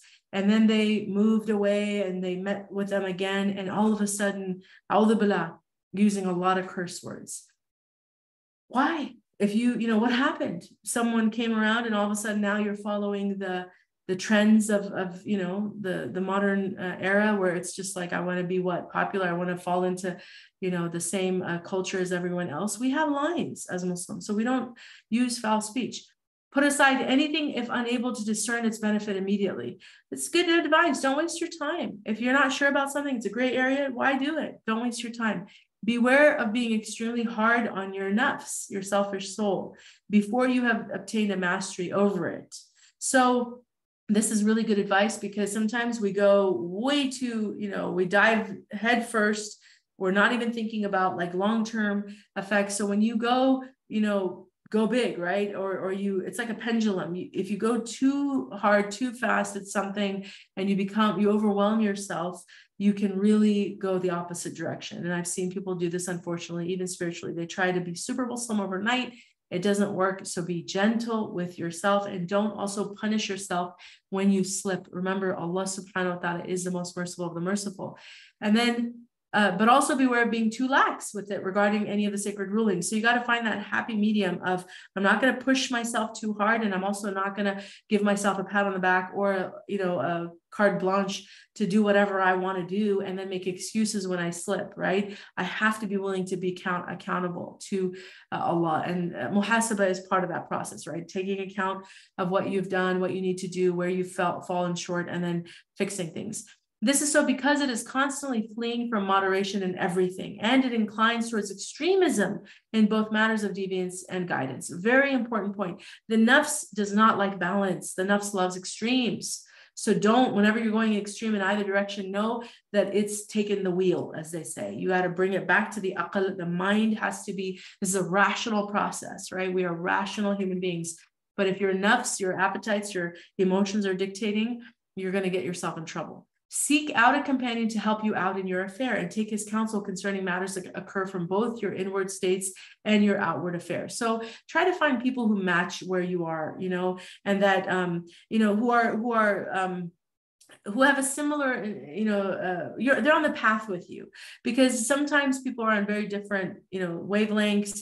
They're on different levels, and it can become difficult to feel like you really have a companion that's on the path with you. But if you're somewhat at least aligned, it'll be much easier, and you can benefit each other with good counsel, support, and all of that, right? And then if you do indeed take his companionship, then treat him in a manner commensurate with his state, and give him of yourself based upon his inabilities and abilities, because the perfected companion can no longer be found. So yeah, don't be too hard on, or don't have too many high expectations from even your companions. Just kind of, and I think this is wise advice too in general about, like, for example, some people become very codependent in their relationships. They start to rely too much on one another. They get disappointed easily. Then they personalize things, as we talked about. This is not good. We need to have a very safe, healthy distance in all relationships, even between husband and wife, even between parent and child. There should be a healthy distance, and that's going to look different based on the relationship. But we really do have to see ourselves as being truly, spiritually speaking, on a path alone to God. And there are others that Allah has gifted us with on the journey, but our path is really our own, right? And so having some safe distance will help with that. Then he says, furthermore, indeed, in these times, even a suitable companion who is agreeable rarely lasts. So that's just, real talk about the nature of dunya, right? Furthermore, beware of the majority of people concerning both your religious and worldly affairs, unless you have ascertained they have a sound relationship with their Lord, rooted in knowledge which is free of caprice and love of leadership, and they are in possession of sound intellect, free of the pitfalls of hidden agendas. So basically, don't get too close with people unless you've vetted them, unless you can see true prophetic character or desire of wanting the same things, spiritually speaking, that you do. Don't let them in your heart. Your heart is, you have to protect it like a fortress. Imagine you're in a fort, and you're a fortress, and you have a moat, and there's a drawbridge. Anybody who wants to get close to you has to go through a lot before you suddenly trust them with your secrets. You see people telling people their business. What are you doing? We live in the age where people can weaponize information. So be smart, be wise. Do not tell people your business, and be cautious, because not everybody has good intentions. And if they're worthy of your love and trust and loyalty and fidelity, Allah will show them to you. You will have that, and time will tell. And I truly believe in that. And then he says, do not be heedless of the machinations of others or their hidden states. There you go. Consider these two from both their origins and their actions. People of high character and family distinction are almost always beneficial. On the other hand, excruciating circumstances compel a person of low character and origin to forsake others in need. So he's making excuses that yes, it's always better to have people who come from good family backgrounds where they had this moral right upbringing, and that would be ideal. But we also have to excuse that those who have not had those circumstances, they're compelled by other things, right? It's not necessarily, there's a sense of, survival, and maybe because they have had to fend for themselves, they haven't felt support, that they may forsake people easily, but it's not necessarily always malintent or other reasons. So it's, just a nice balanced way of looking at different groups of people that you may encounter in life. Be extremely vigilant of the dominant qualities of a given people in any given land, and don't be heedless of the divine wisdom in the creation. Notice gathering and separation. So this is actually really wise too, in terms of just becoming emotionally intelligent. Part of emotional intelligence is being able to read the room, understand the nuances of different groups and individuals, that come together based on culture, based on background, upbringing, all the things we talked about. If you're a person with strong social skills, you will take the time to learn about people, to learn about what are the predominant qualities of their culture or their background, what things that really distinguish them from others. And this is why the Quran, Allah subhanahu wa ta'ala tells us in Surah Al-Hujurat, right? That I've created you into nations and tribes that you may come to know one another. We have to be doing the knowing part. And so this is where really taking the time to pay attention and seeing those different changes, and then treating people according to their specific way and cultures. Some cultures, for example, are very particular about let's just say like gender mixing, okay? There's some cultures where you have a little bit more flexibility and they're not as rigid. Other cultures, they're very particular about, men and women, for example, speaking, even if it's in a halal, environment. If you go to a person's home who's raised in a certain culture where there was more separation, even if everybody's nice and there's families and it's a very beautiful, safe, mahram are everywhere, everybody's observing hijab, some people will have much more strict rules around commingling than others. Other people are more relaxed, so you might meet someone whose spouse is very talkative and just very sanguine, in their nature, and they just like to keep conversation going.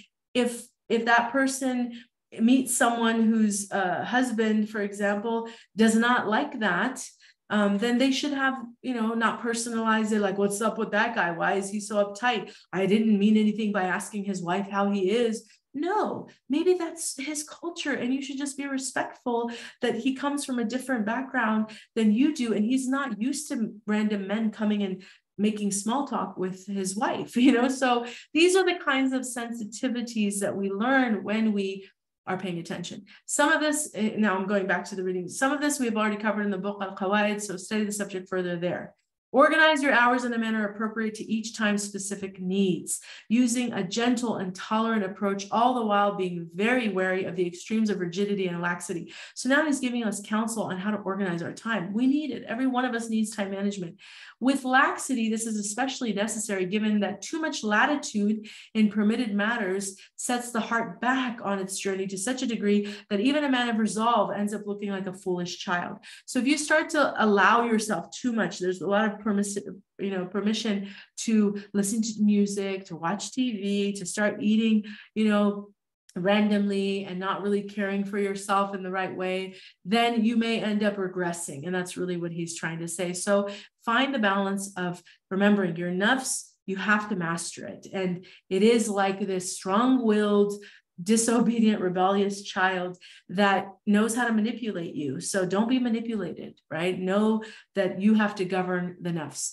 And then he says, work for this world as if you will live forever, but work for your next life as if tomorrow you die. In other words, do not neglect the externals of your worldly needs, all the while keeping in mind your end and final resting place.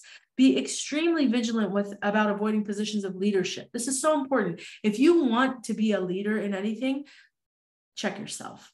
That desire for leadership, the desire for power, is being overshadowed or is overshadowing the responsibility that comes with it, because you're seeking something, right? You're seeking power or reputation. Suma and riya are diseases of the heart. Wanting people to hear of your accomplishments, wanting people to know that, oh, you got this position, you won this whatever role or whatever it was, you went and finished your degree, and now you have been offered this blah, blah, blah, whatever it is. If you like people to know these things about you, and then you seek out those opportunities, and you really believe that you are the best qualified person for the job, I would say take a moment and rectify yourself a little bit, because you're forgetting that any role of responsibility comes with immense pressure. I was actually speaking to someone just yesterday, and actually, she's a principal of a local Islamic school. I was speaking to her yesterday,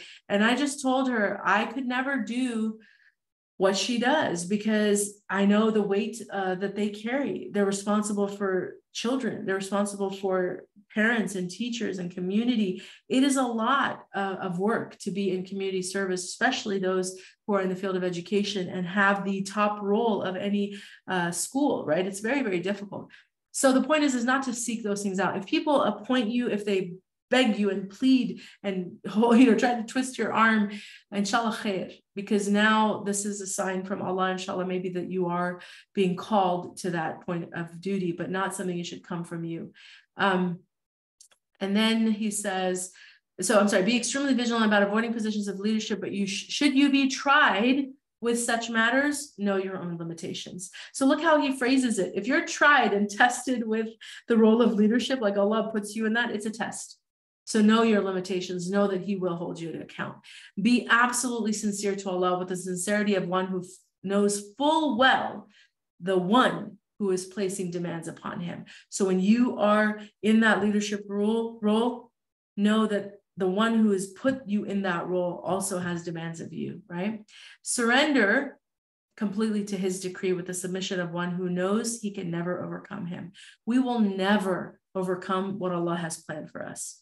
Never. We will never. If Allah wishes something for us, we can try to thwart it every which way possible, bring all of humanity together to try to concoct some plan. He has his plan. We have our plans. He's the best of planners. We'll never be able to overcome anything he wills for us. Know that, and then stay in your lane, humble yourself, be disobedient. Inshallah, Allah will give you tawfiq. Have a firm foundation in all of your affairs, and you will be safe from their pitfalls. Organize your devotional practices, and you will find your time is extended due to the grace that pervades it. Allahu Akbar. If you spend time organizing your worship with what Allah pleases Allah subhanahu wa ta'ala, he will put barakah in your time. Time dilation is real. It is a very real phenomenon that happens. Ramadan is a perfect proof of that. And there are other people who've experienced this in very real ways. They have gone to either the sacred cities of Mecca and Medina or other places on these spiritual, expeditions or trips, and they have seen and witnessed time being stretched for them. They've been able to accomplish things that they could never accomplish in regular, normal circumstances. Time dilation is real, and it is a gift from Allah subhanahu wa ta'ala to the one who prioritizes him. Right? When we prioritize Allah subhanahu wa ta'ala, then he will give us ease and that dilation of time so that we can get other things done, inshallah. And that's what I was saying about the hajj. If you give up your bed for the sake of Allah subhanahu wa ta'ala, you think he's going to leave you to suffer? Not when you do it with full trust that he will take care of me. If I need rest, he'll give me rest. If I miss something, he'll help me. I have to have that trust that I'm in the best hands when I do anything for the sake of Allah subhanahu wa ta'ala, and never let my mind convince me otherwise, because those are always ways to deter us from good, right? Never be fanatical about anything, whether it is true or the truth or not, and your heart will remain in a state of soundness towards others. So if you're not a fanatic, if you're a person of balance, right, you don't go to extremes, we talked about that, then other people will also gravitate toward you. Never claim anything to which you are entitled, not to mention that to which you are not entitled, and you will be safe from connivance and treachery. I just want to mention this because I watched this video of Shaykh Hamza. He was telling the story of Sayyidina Abu Bakr when a man came to him. It was in a video I saw yesterday, but I was reminded of the story. It's a famous story of when a man came and he was cursing at Sayyidina Abu Bakr and accusing him of the most heinous things, horrible things. And the Prophet ﷺ stood there smiling, and Abu Bakr was silent. And then Sayyidina Abu Bakr radiallahu anh, then he spoke up and he started to defend himself. And so the Prophet left. And then later he asked the Prophet what happened? You were there smiling and then you left. And now the Prophet is teaching him and he said, what? When the man was saying all those terrible things about you, I saw the angels defending you. But the moment you went into defense of yourself, Iblis came into the picture, and I don't stay in the room with Iblis, or I don't share the same space with Iblis. So this power of the story, and I don't have the rest, like the full context of what happened next, or that was just the story that Shaykh Hamza said. But I think more importantly is what the Prophet ﷺ is trying to convey for us, right? Which is people will violate your rights in this way. This man was accusing Sayyidina Abu Bakr, who, come on, everybody who knows him, who knows who he is, he is the most beloved companion to the Prophet ﷺ. It's without a doubt his character. There's no dispute about who he is. So whatever this man was saying, it's obviously false. There was no need for him to defend himself, but it's an example for all of us that we will experience these things where people will take our rights from us. They will, do these things, violate our trust. And yes, we have the right, we have recourse by Sharia to go through different ways in order to protect ourselves. But sometimes, in this case, like you have to weigh every situation. The Prophet was teaching him, you didn't need to defend yourself. The angels were doing it for you. So in this same vein, never claim anything to which you're entitled, right? If someone is taking something that you have, you want your rights, just let it go if you're able to. And everybody's different. And I'm just giving you general advice. So don't take this as a letter. It's, like something that is in concrete that you have to follow. But it's more like assess the situation. As they say, pick your battles. And if you can forego something for the greater good, or even if you're entitled to something and you want it, just khair, inshallah. Allah is a witness and he will compensate for whatever it was. I don't need to make a big deal out of every single situation, right? And then indeed, anyone claiming a rank above his own will fall, scandalized and humiliated. A'udhu billah, may Allah protect us from ever thinking we're better than we are, and always keep us humble to see our flaws before any good, and to recognize that our good is always from Allah anyway, and he can take it away at any time. Moreover, those who claim a rank they warrant will have it stripped from them. So we don't make claims. Don't make claims. Just let things be and speak always humbly. Conversely, those who claim a lesser rank than their own will be elevated to an even higher one than they deserve. So when you see the people of adab, the people of akhlaq, the people of true prophetic comportment, they always deem themselves less than what they are. They're not ones that are showboats and braggarts and try to, I'm entitled to this, I deserve this, I worked hard for this, I'm more knowledgeable. No, astaghfirullah. They just leave it to Allah, and they never feel the need to ever self-promote or advocate. It's just not the way of people of Allah. Allah will take care of them, and they truly believe that. Never reveal to your companion anything of your state other than what his own state warrants. The reason is that if you go down to his level, he'll have contempt for you, whereas if you attempt to raise him up to your level, he'll forsake you. So this is really just about keeping a very balanced, healthy distance, even just with what we share with our companions, because human nature, it's true, there are relationships that are tested in this way. There's relationships that outwardly look like they're strong, but there is internally hasad and other things that are happening. So you just want to be very careful not to get ahead and to give too much trust to anybody, really, especially in this day and age. And then never demand a right from anyone, whether an intimate or a stranger. The reason is simple: a stranger owes you nothing, and one close to you is too important to direct your blame toward. Never assume that anyone in this world can really understand your circumstances other than from the perspective of his own circumstances, because in reality, people see things only in accordance with their frames or of reference and their personal path. I mean, I just love how genius. Sidi Ahmad Zarruq is you want to talk about psychology, you want to talk about interpersonal, the dimensions of human, the mind and all these things. Our scholars had all of it. What you're seeing now, I really believe a lot of them copy and they just go back and try to repackage what they're reading. But this is such incredible insight, right? It's true. If you're constantly seeking human validation, thinking that you're going to meet someone who really understands you, you're going to be disappointed every time, because nobody understands you. Nobody. Allah subhanahu wa ta'ala is the only one who sees you in your totality, in your entirety. And so people will try because we're empathic. We want to reach out. We want to connect. We want to be able to see, to show you that validation, but we'll always fall short because we're not able to see things holistically. And so, and as he said, our vantage point is based on what we see. I'm on this side of the situation, you're on that side of the situation.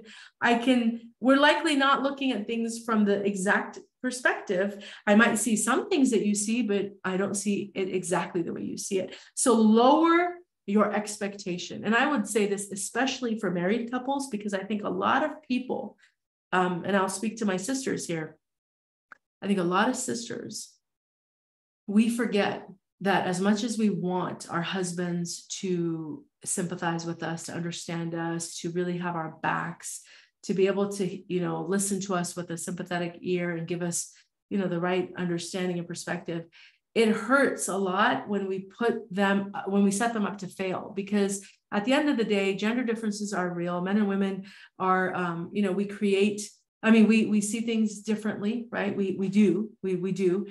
And our perspectives are, and one necessarily isn't better than the other. It's just a matter of what is being asked of the individual. So if you need empathy and you want validation, I always advise wives to look more towards female companionship for that.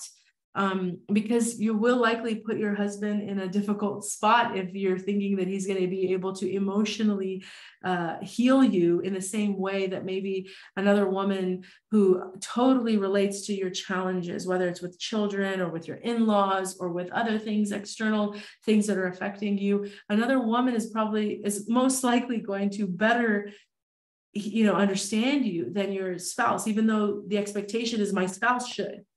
Because they live with me, they love me, they claim to love me. Why can't they get it? Why don't they ever see things the way I want them to see it?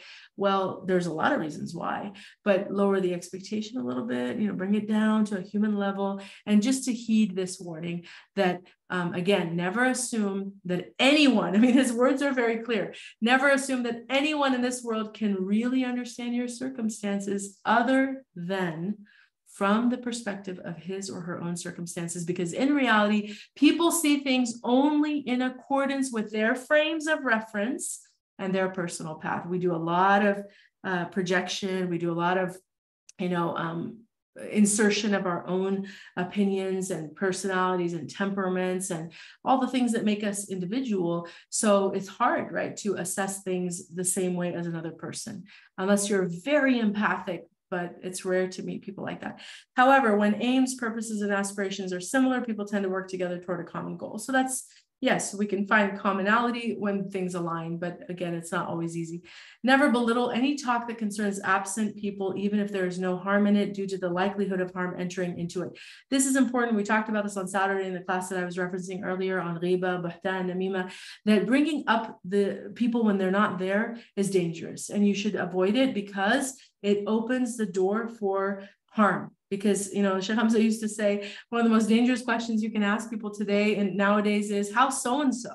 Because you're just asking a general question like, how is this person? But it usually opens the floodgates for ghiba. Like, oh, let me tell you, did you hear they got divorced and then this happened and this happened? So the better advice is to avoid bringing up people in their absence. Guard your secrets, even if you feel safe with someone, because the one to whom you divulge your secret to is not a safer vessel than your own heart before you revealed it. Mind-blowing wisdom, mind-blowing. And I'm very big on this. Please, please, please, please don't tell people your sins. Don't tell people your sinfulness. Don't share it ever. Don't think, oh, I can confide in this person. They can, they're my vault.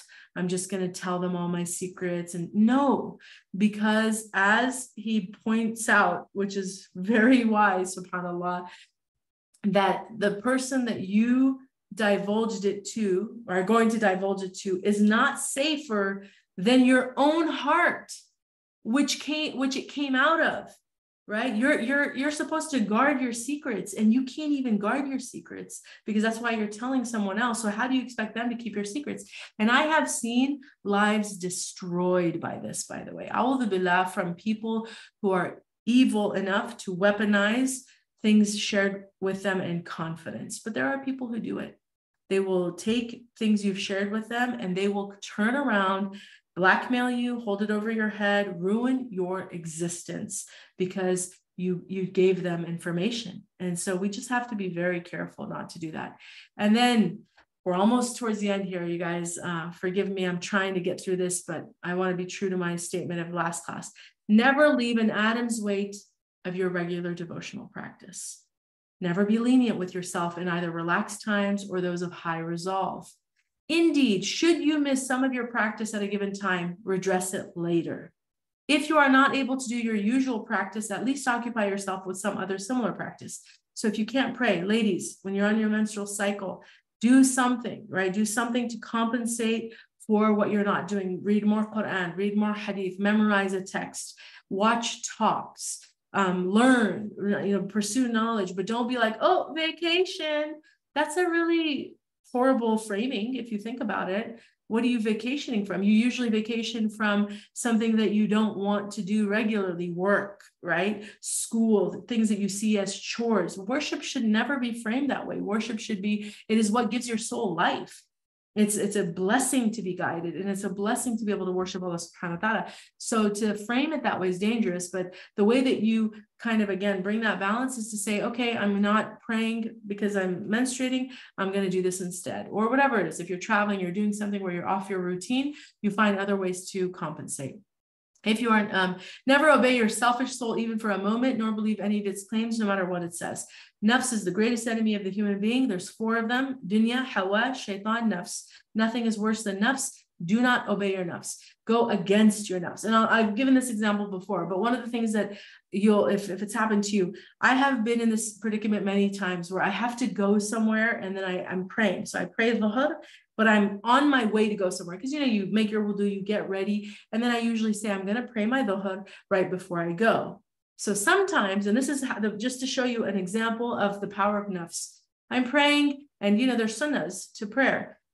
Dhuhr has 4 before if you want, or for the Hanafis, and then 2 after. So sometimes, I jump into the prayer and then there's this dialogue that happens almost every time I'm in this situation where it's like, you know what, you're going to be late. You just get up and go, right? Just, it's okay. You can do your duas, your tasbih in the car. So there's always this kind of negotiation, right? And it's funny. It's not comical to me because I recognize it as nafs, right?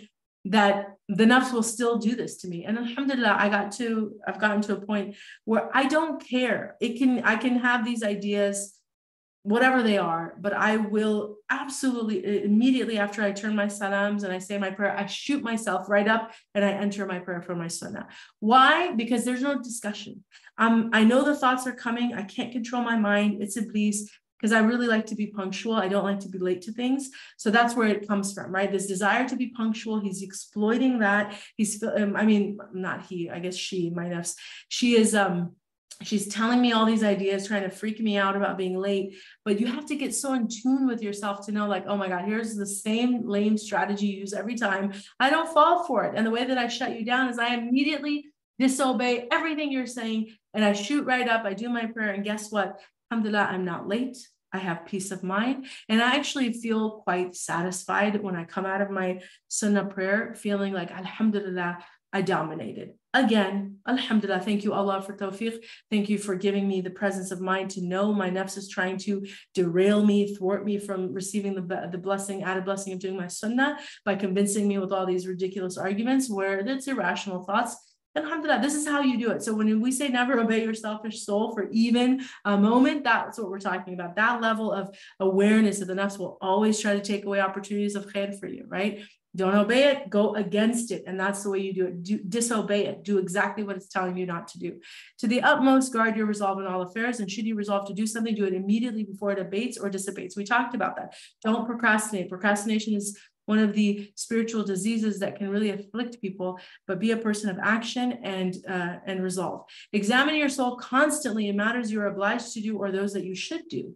Always do this muhasabah, this examination. It's very important. Leave off anything you don't need to do, even the recommended. In short, do not involve yourself in anything other than the absolute necessary or that in which a real discernible need exists. So this is where, learning what is fard, what is wajib, what is, what is mandub, what is makruh, what is haram. You have to know the different levels of actions, and then do, extra things as they appear, but be more vigilant on what is, demanded of you. What are your fard ayn?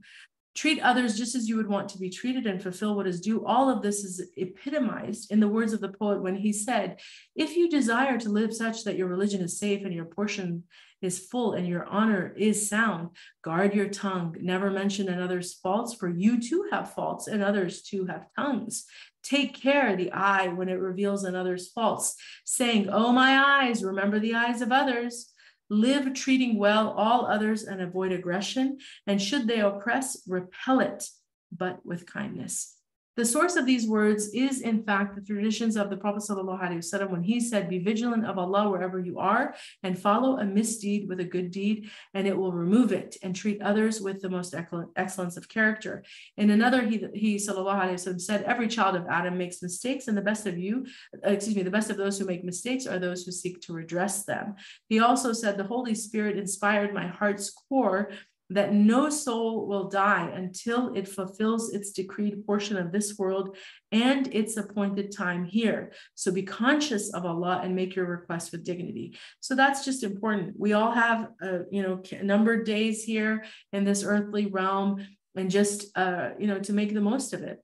In summation, and we're almost at the end here, in summation, repentance, awareness of Allah, and uprightness are the foundations of all benefits. The truth is manifest and its details are weighty and significant. The affair belongs to Allah. Success is in His hands.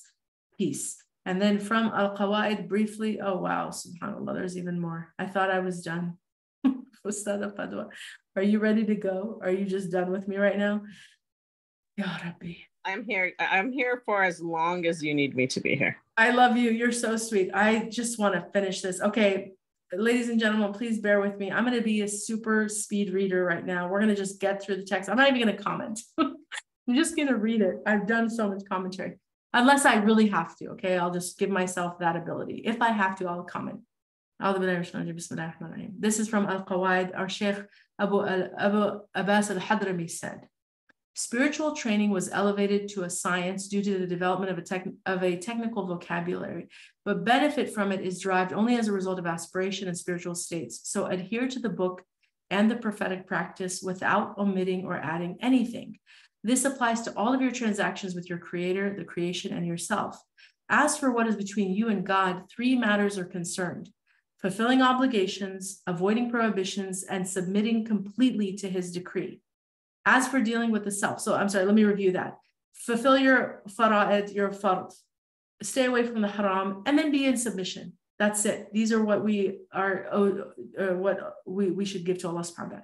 As for dealing with the self, this also involves 3 necessities: an unbiased approach to the truth. As we said, I want the truth no matter where it comes from, who it comes from, right? Abandoning defense mechanisms such as self-justification, and guarding against the dangers of the self in respect to its attractions and aversions, its acceptances and rejections, and its comings and goings. We have to do more study on the nature of the nafs, what it pulls us to, the distractions and all the distractibility, all of those things in order to know how to avoid it. But self-justification is a huge part of also gaining mastery over the nafs. As for dealing with people, this concerns 3 requirements also: ensuring their rights are fulfilled. Give rights to people. A virtuous lack of desire for their possessions. Don't be a hasud, a person who is, wants what other people have. And absolute avoidance of anything that adversely affects their hearts unless it concerns an obligation to the truth that cannot be ignored. So one of our dear friends, Dr. Uzma, she always used to tell me that her grandmother taught her never break anyone's heart. No matter what you do in this life, be a person who that is your mantra, your rule. You will never break anybody's heart. And I think it's beautiful, simple advice. You can teach children, you can teach anybody. Just don't do it. Don't hurt people. That's it. Any aspirant of this path who inclines toward the following preoccupations will perish. Okay. Horseback riding, general self-interest, occupation with changing social wrongs, or with fighting in military jihads, while neglecting the acquisition of personal merit and virtue, believing that he is in no need of rectifying his soul or that he can obtain all the virtues. So yes, this is basically hobbies, right? Getting into really fun stuff that you like, self-interest, and engaging in things that are socially unacceptable because because basically you're not really rectifying your own self. You're just too preoccupied. You're too distracted by all these other ventures, other interests to work on yourself. So that's why they're mentioning these things, right? That if you do this, you'll perish. And then he says, seeking out the faults of his brothers and others. So if you're a fault seeker, you're looking for flaws in other people, you'll perish. Excusing himself by claiming abandonment of the world. So if you're like this, oh, I'm this ascetic and I'm just gonna, I'm giving up the dunya, and you go to this extreme where you are foregoing the rights that others have over you in order to, fulfill your own whatever spiritual desires, but you're not fulfilling them according to the prophetic path, which is balance, right? The Prophet he was a father, he was a husband, he fulfilled his obligations. He didn't just go off into the mountains. So you can't be like, oh, I'm just going to give up the world and then, forget that you have obligations and responsibilities. Spending all of his time in religious devotion. Again, this is a lack of balance. And I know people who've done this, they would let their families completely fall apart while they're off because they have to be in the masjid at a certain time, or the sheikh is coming, so-and-so is coming, and they have to attend these things while their children are falling apart. Home is falling apart. So that's just total delusion of the nafs, right? People have rights over us. And if we're not fulfilling those rights, then for us to seek Allah, it's just, again, a total disconnect that way. You have to be doing things in the right order. Spending a good deal of time in public gatherings or seeking company, not for teaching or learning, but simply for human companionship. So we have to be clear. Allah knows our intentions. If you're going to dhikrs, you're going to classes because you want to socialize, you're not there to learn, it'll be very clear to you because you won't have tawfiq, and Allah will call you into account for misrepresenting yourself, as a student of knowledge when you're not even really there for the right intentions. Inclining toward the people of wealth, claiming he is doing so for religious reasons, preoccupying himself with spiritual matters of the heart before learning the basis of sound transactions or the rectification of his faults. All of these are things, again, showing imbalance, lack of prioritization, lack of truly understanding the correct order of what you should be doing as a believer. Thrusting himself forth as a spiritual teacher without being appointed by a true spiritual master, scholar, or imam. So if you're out there positing as a leader, a teacher, an influencer, and nobody has endorsed you, nobody of sound reputation has endorsed you, you are a liar, you're misleading people, you're a charlatan, you're likely misguiding people, because if you had a proper teacher, then they would either endorse you openly or at least give you the credentials to do so. But in the absence of those things, for you to be positing as one is very dangerous. Mindlessly following anyone who says, follow me, whether his words to be true or false. So basically being a sheep without ascertaining the details of his state, belittling someone who is among the people of Allah, even if you should deem that person insincere based upon some proof he has. So basically, judging people, dismissing people, showing, that you think you know better, or someone just because maybe one little thing that they did or didn't do that rubbed you the wrong way. Now you're just going to throw them out and speak ill of them. These are all reprehensible, poor, character flaws that a person of God does not possess. And if they possess them, they certainly don't show them outwardly. They try to work on removing them. Inclining toward dispensations and interpretations. So if you're always looking for shortcuts, you want rukhsas for every little thing, it's likely because you're looking to make things too easy on yourself and you're not really working on disciplining the soul. Putting the inward before the outward. Like if you're, because there are people who are all about spirituality, right? New age spirituality. I'm spiritual and spiritual. I do a lot of things spiritually, but then outwardly they're engaged in every fisq and fasad. There has to be, that can't be so disjointed. Being satisfied with the outward to the detriment of the inward, extracting from what contradicts the other, being content with knowledge devoid of action, or with action devoid of an inward state or knowledge.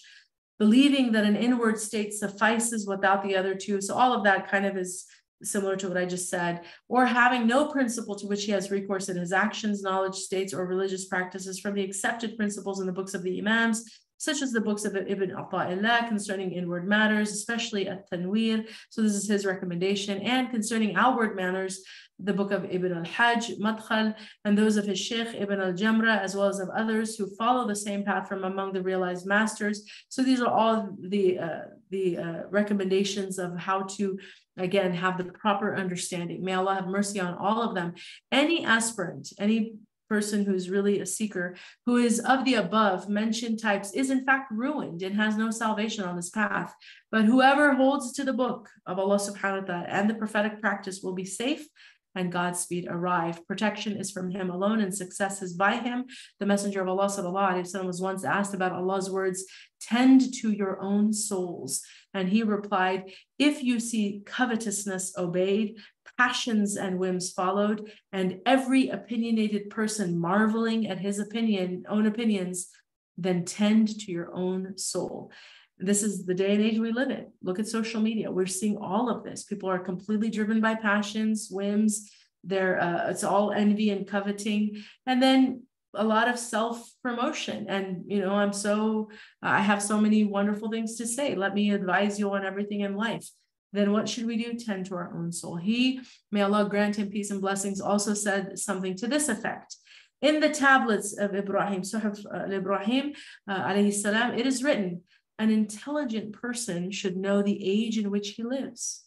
He should hold his tongue and mind his own business. An intelligent person should have 4 portions of his day for the following: a portion to take his soul to account, a portion to converse with his Lord, a portion to spend time with his brothers, meaning those who help him to see clearly his faults and direct him to his Lord, and a portion to indulge in his own personal recreation from the permissible appetites of man. Incredible wisdom. Just imagine if we lived by that, every person. We had this simple formula, 4 portions of your day, 24-hour period, you do the math, 6 hours, right? Mathematician, mashallah. So that's it, divide your time. May Allah provide us with that and help us to fulfill it. May He always maintain us in a state of grace, for we cannot survive without His bestowal of grace and prosperity. Allah is enough for us, alhamdulillah, and God is the best of protectors. May prayers and peace be upon our Master Muhammad and his family and his companions. Alhamdulillahi Rabbil Alameen. Alhamdulillah. We have gotten to the end of the text. Allahu Akbar.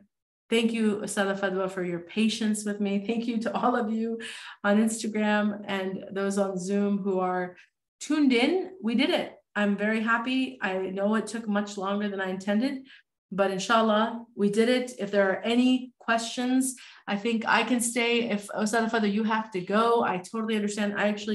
We still have time, alhamdulillah. It's only 7:15, so we have time for Asr. But I'm happy to take questions because this is the final session and I did want to leave some time for Q&A. So let me see if there is anything. Ustadha Fadwa, do you have anything? I know I got questions here on Instagram, so I got to go all the way back. Yeah, go ahead and take the questions from Instagram. We don't have any questions here. Okay, alhamdulillah. Let me see here. Seek refuge in Allah.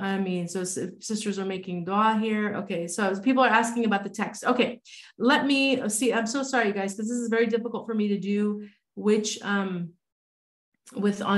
my iPad. My iPad is turned sideways. My keyboard is like parallel or perpendicular to the iPad. I can't type the link in here. That's why I can't do it. But if someone can please. I will share the link. I will share the link on Instagram. Okay, thank you. So Ustadha Fadwa is going to share the link for this document. It's called The Foundations of the Spiritual Path by Sidi Ahmad Zarruq, translated by Shaykh Hamza Yusuf. It is an incredible text. Please take time. You came in, if you're listening to for the first time, you're coming in to the end of it. We literally finished it today, right now, in this moment.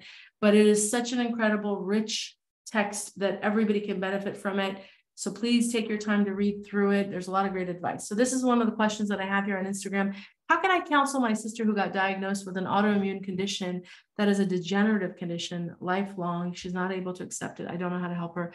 Ya Allah, first and foremost, may Allah grant her shifa. It's very difficult when your loved ones are tested with their health, because they're hurting, they're in discomfort, they're in pain, and you feel helpless.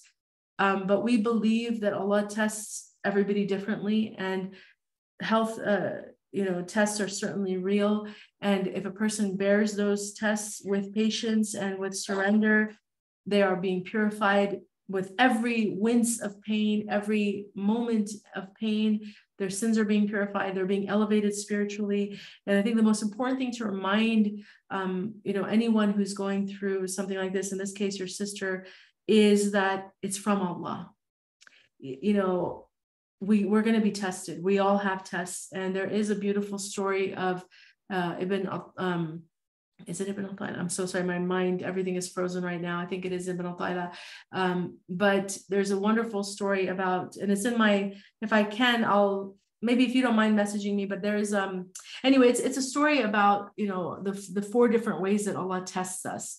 And part of it is through tribulation. And, but that doesn't mean that others aren't being tested too. So if you're going through something with your health, other people might have, tests in their relationships, in their wealth, in their mental health. There could be a plethora of different ways that we're tested, but we're all being tested. Sometimes what happens when you're going through a health problem is because the symptoms are so strong and you feel very immobilized, or suddenly you're not able to do a lot that you did before. You feel like you're the only one being tested. So a good perspective is to just share, these realities that everybody's being tested. It's just your test is with your health, but it's from Allah for a reason. And there is, I can point you to this. It's called the 17 Benefits of Tribulation.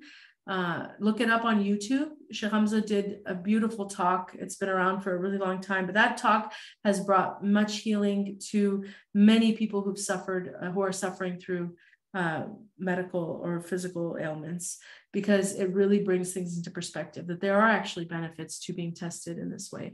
But may Allah give her shifa. You can, of course, continue to find means to help her. I would definitely look into functional medicine. There are healers, there are hakims. Dr. Mazen Attasi is great. He has, what's his page called? Let me see if I can find it real quickly. Oh gosh, I should know it. Sorry. Mazen. Yeah, here he is. What is his page called? Well, you can look him up. Oh, Forward to Health. Forward.to-health is his, he's a homeopath, a holistic medical practitioner. I would definitely look to these types of means in order to, find healing, because medical, like just allopathic medicine is very black and white sometimes, and they kind of give people these harsh, horrible sentences of like doom and death, and it's just terrible.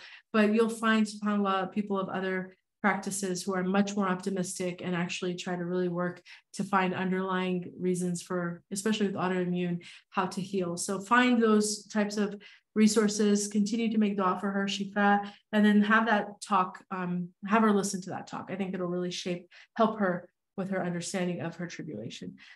Some of us work full-time and have to cook or exercise and do other obligations after work hours, so most of the day is gone. How do we stop feeling guilty not doing tahajjud and reading more Quran? So it's a good question. And I think, as we mentioned, you want to take it easy. Don't try to do everything all at once. So I would say, for the time being, if tahajjud is difficult for you because of time constraints and you have other obligations, then read Quran. Because Quran you can do every time of the day, any time of the day, right? It's not relegated to a specific hour or time frame. But just to mention it, the Quran that is best or that is often said is witness. It's in the Quran that it's witnesses the Quran at Fajr. So there is immense reward in reciting Quran at Fajr. And if you can add that as part of your Fajr routine, where you wake up for Fajr and immediately, have a page, half a page, even some of these apps have these really great reminders where they pop up, but it's your point of reflecting. You can be a verse every day where you just take a moment to reflect. Start with that. And the goal is always to habituate to things for 40 days. This is what our scholars have traditionally said. Try that for 40 days and then move on to the next thing. And inshallah, that should assuage your guilt, because if you're doing something and you start to see progress, then inshallah, shaitan and your nafs can't try to play those guilt games with you, right? So alhamdulillah. Let's see, any other questions? I think, that was one. Thank you so much for all of your kind words and du'as and your hearts, your love. I really appreciate it. And we have to share some of that with Ustadha Fadwa, because she's the one who's help us put all this together. Is adjust a better word than lower? Sure. I don't know what I said in that context, but I like adjust. Go for it. Thank you for helping me. I think it might have been because I kept saying lower standards. Maybe that's what you're talking about. Yeah, adjust your standards does sound a lot nicer. Thank you. I appreciate those types of gentle, subtle ways to be more tactful. Ya Allah. Let's see. Anything else here? So yeah, documents. So a lot of the questions that I'm seeing or comments are about the document. I think, which is my favorite qari? That's a very nice question. I have a few. Like Mishari, of course, is amazing. I love Husari for Tajweed. He's really good. MashaAllah. But I'm sure there are others. Okay, so I'm just quickly scanning to make sure I don't forget anything. We don't want to hold ourselves accountable. We always complain that we do not feel connected to our prayer. That's a very good question. I mean, very good point, right? I'm sure even our laziness is tied to what we put in our body. Absolutely. There is a total connection between the foods that we eat. Food is supposed to be nourishing. That's why we eat from the best. Allah subhanahu wa ta'ala literally tells us to eat from the best, right? We are supposed to actually take effort to try to find the best ingredients, the best food. But most of the time we just fall into shortcuts because we're moving about life so quickly. So then we're going to suffer the consequences, right? So it's really important to just take accountability and say, you know what? It's not that I'm tired and I'm exhausted it's not that prayer is so difficult to do, because that is a total, again, cop-out. It's not prayer is difficult to do. Prayer actually is very easy to do. But if your body is heavy because you're not eating good food, you're not resting, you're staying up all night watching, YouTube or Netflix, and you're not getting enough sleep so that your body feels really heavy, then you are the reason why prayer is difficult. Don't blame the prayer. That is a cop-out. Accountability is how we reset ourselves. But when we're always passing the buck, as they say, or just absolving ourselves from any accountability, we then will continue to slip because there's nothing motivating you to change. But once you start to face yourself and go, I am the reason why I'm making all these excuses. It's all in my control. Stop making excuses, just do it. And then it's very beneficial to have good suhbah because they hold you accountable. So, alhamdulillah. All right, brothers and sisters, I want to thank all of you. I don't know how many people came in this room, but I saw a lot of people in and out. It's like a revolving door on Instagram, so it's hard to gauge. I hope you found this beneficial. If you did, I'm going to ask you. She did not ask me to do this, but the Rahmah Foundation is one of my favorite organizations on the planet because, mashallah, tabarakallah, they're very, very committed to providing platforms like this for women, first of all, to learn from other women. In this case, I'm open with my content. I don't mind it being co-ed if brothers want to share, but most of their programming is for women, providing women teachers or classes with women teachers. And mashallah, we know, of course, Dr. Rania Awad, may Allah bless her. She is the co-founder, along with Ustadha Fadwa and others. Hafidha Suzanne Dirani, Ustadha Shamira Chothia. We have Sister Ruhi Ahmed. They're a beautiful, incredible team of women who've been working for more than 10 years to try to provide these types of classes. So if you enjoy this is free. Nobody's charging you anything. The content is all available, but support goes a long way. And it really means a lot when female-led initiatives are supported. We are the first first madrasas of our children. So if you want to see our ummah thrive, please support female teachers. Just support female-led initiatives, because we are going to hopefully be impactful with future generations. And if you look at all of our great scholars, many of them, if you read their biographies, they themselves will say it was their mother, their grandmother, their aunt, a female who was instrumental in putting them on the path of knowledge. So if we want our societies to flourish and our communities to flourish, we have to support women doing amazing things. And alhamdulillah, Rahmah Foundation does that by providing these types of programs, but support them, inshallah. Support them by liking their page, by sharing their content, making dua for them. And if you are financially able to, why not also donate to them? But I want to thank again, Ustadha Fadwa and everybody else. Barakallahu fikum. I know it's been a very long session today, but it's the last one, inshallah, for this class. We might, we'll probably hopefully do something else soon, but keep us in your dua. I'm going to go ahead and end in dua, unless Ustadha Fadwa, did you have any announcements or anything that you want to make before we end the call? Final announcements? I just want to take some time on behalf of the Rahmah Foundation and upon myself to just thank you, Ustadha Hosai, for your patience, your insistence in completing the text, the blessing. I don't know if everybody realizes the blessing of completing a text, and it's an honor and a pleasure to have completed this text with you. You know, you took this knowledge from our Shaykh, and so to have you deliver this to others is just, alhamdulillah, a blessing to witness, and an honor to be a part of. So of course, please, for those of you who are listening, stay connected to Ustadha Hosai and the Rahmah Foundation if you can, because we are planning a next course with Ustadha Hosai. We do not want to let her go without, inshallah, continuing the benefit that she provides for everybody. So please stay connected both to her on social media if you're able to, and as well the Rahmah Foundation, so that we can keep you in tune with what we're doing. I have made some requests. I don't want to name them, but we have put them in the universe for Allah subhanahu wa ta'ala to accept, so that we can continue working together, inshallah. She's probably one of the biggest blessings in my life, so I appreciate the time that she gives us. Thank you again, Ustadha Hosai. And with that, inshallah, a closing dua and some. Barakallahu fiki, mashallah. Likewise, you know how much you mean to me. I love you for the sake of Allah, and alhamdulillah for beautiful company. Wallahi, if there's a dua that you want to make every day, is to continue, ask Allah subhanahu wa ta'ala to preserve the friendships that you have that really remind you of him. And if you don't have that Allah subhanahu wa ta'ala gives you beautiful company, because it's invaluable, really, to have people like Ustadha Fadwa in your life and others who inspire you, who uplift you. Alhamdulillah wa shukrulillah for beautiful company. So alhamdulillah, jazakumullah khairan. I'm sorry, someone Ustadha Fadwa, someone's asking, is there a link for those who are watching through the Rahmah Foundation? So I think if you just contact the Rahmah Foundation's Instagram page, they can probably send you that. And I don't know, someone else said that their battery died. They had a question. I don't know, sister, if you've already answered your question or asked your question, but I hope I answered it. And then someone else said, please make dua for those of us struggling to improve and stay on track. Ameen ya Rabbal Alameen. We're all struggling, honestly, sister. This is life. Life is struggle, but there's beauty in struggling for the sake of Allah subhanahu wa ta'ala. It's never a burden when it's for Allah. It's always beautiful. It's always meaningful.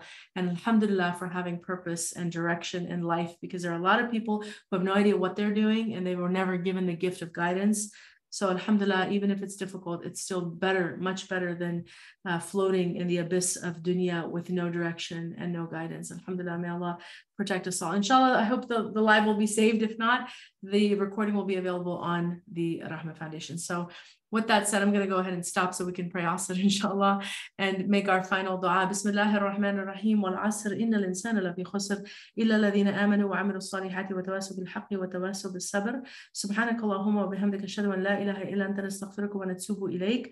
Allahumma salli wa sallim wa barik ala sayyidina wa maulana wa habibina Muhammad sallallahu alayhi wa sallam. وعلى آله وصحبه وسلم تسليما كثيرا. سبحان ربك رب العزة أما يصفون وسلام على المرسلين والحمد لله رب العالمين. Alhamdulillah, jazakumullah khairan again, everyone. Thank you so much. Inshallah, I hope you all have a wonderful remainder of your Monday evening, inshallah. Please keep us in your dua, and until next time, wassalamu alaikum wa rahmatullahi wa barakatuh.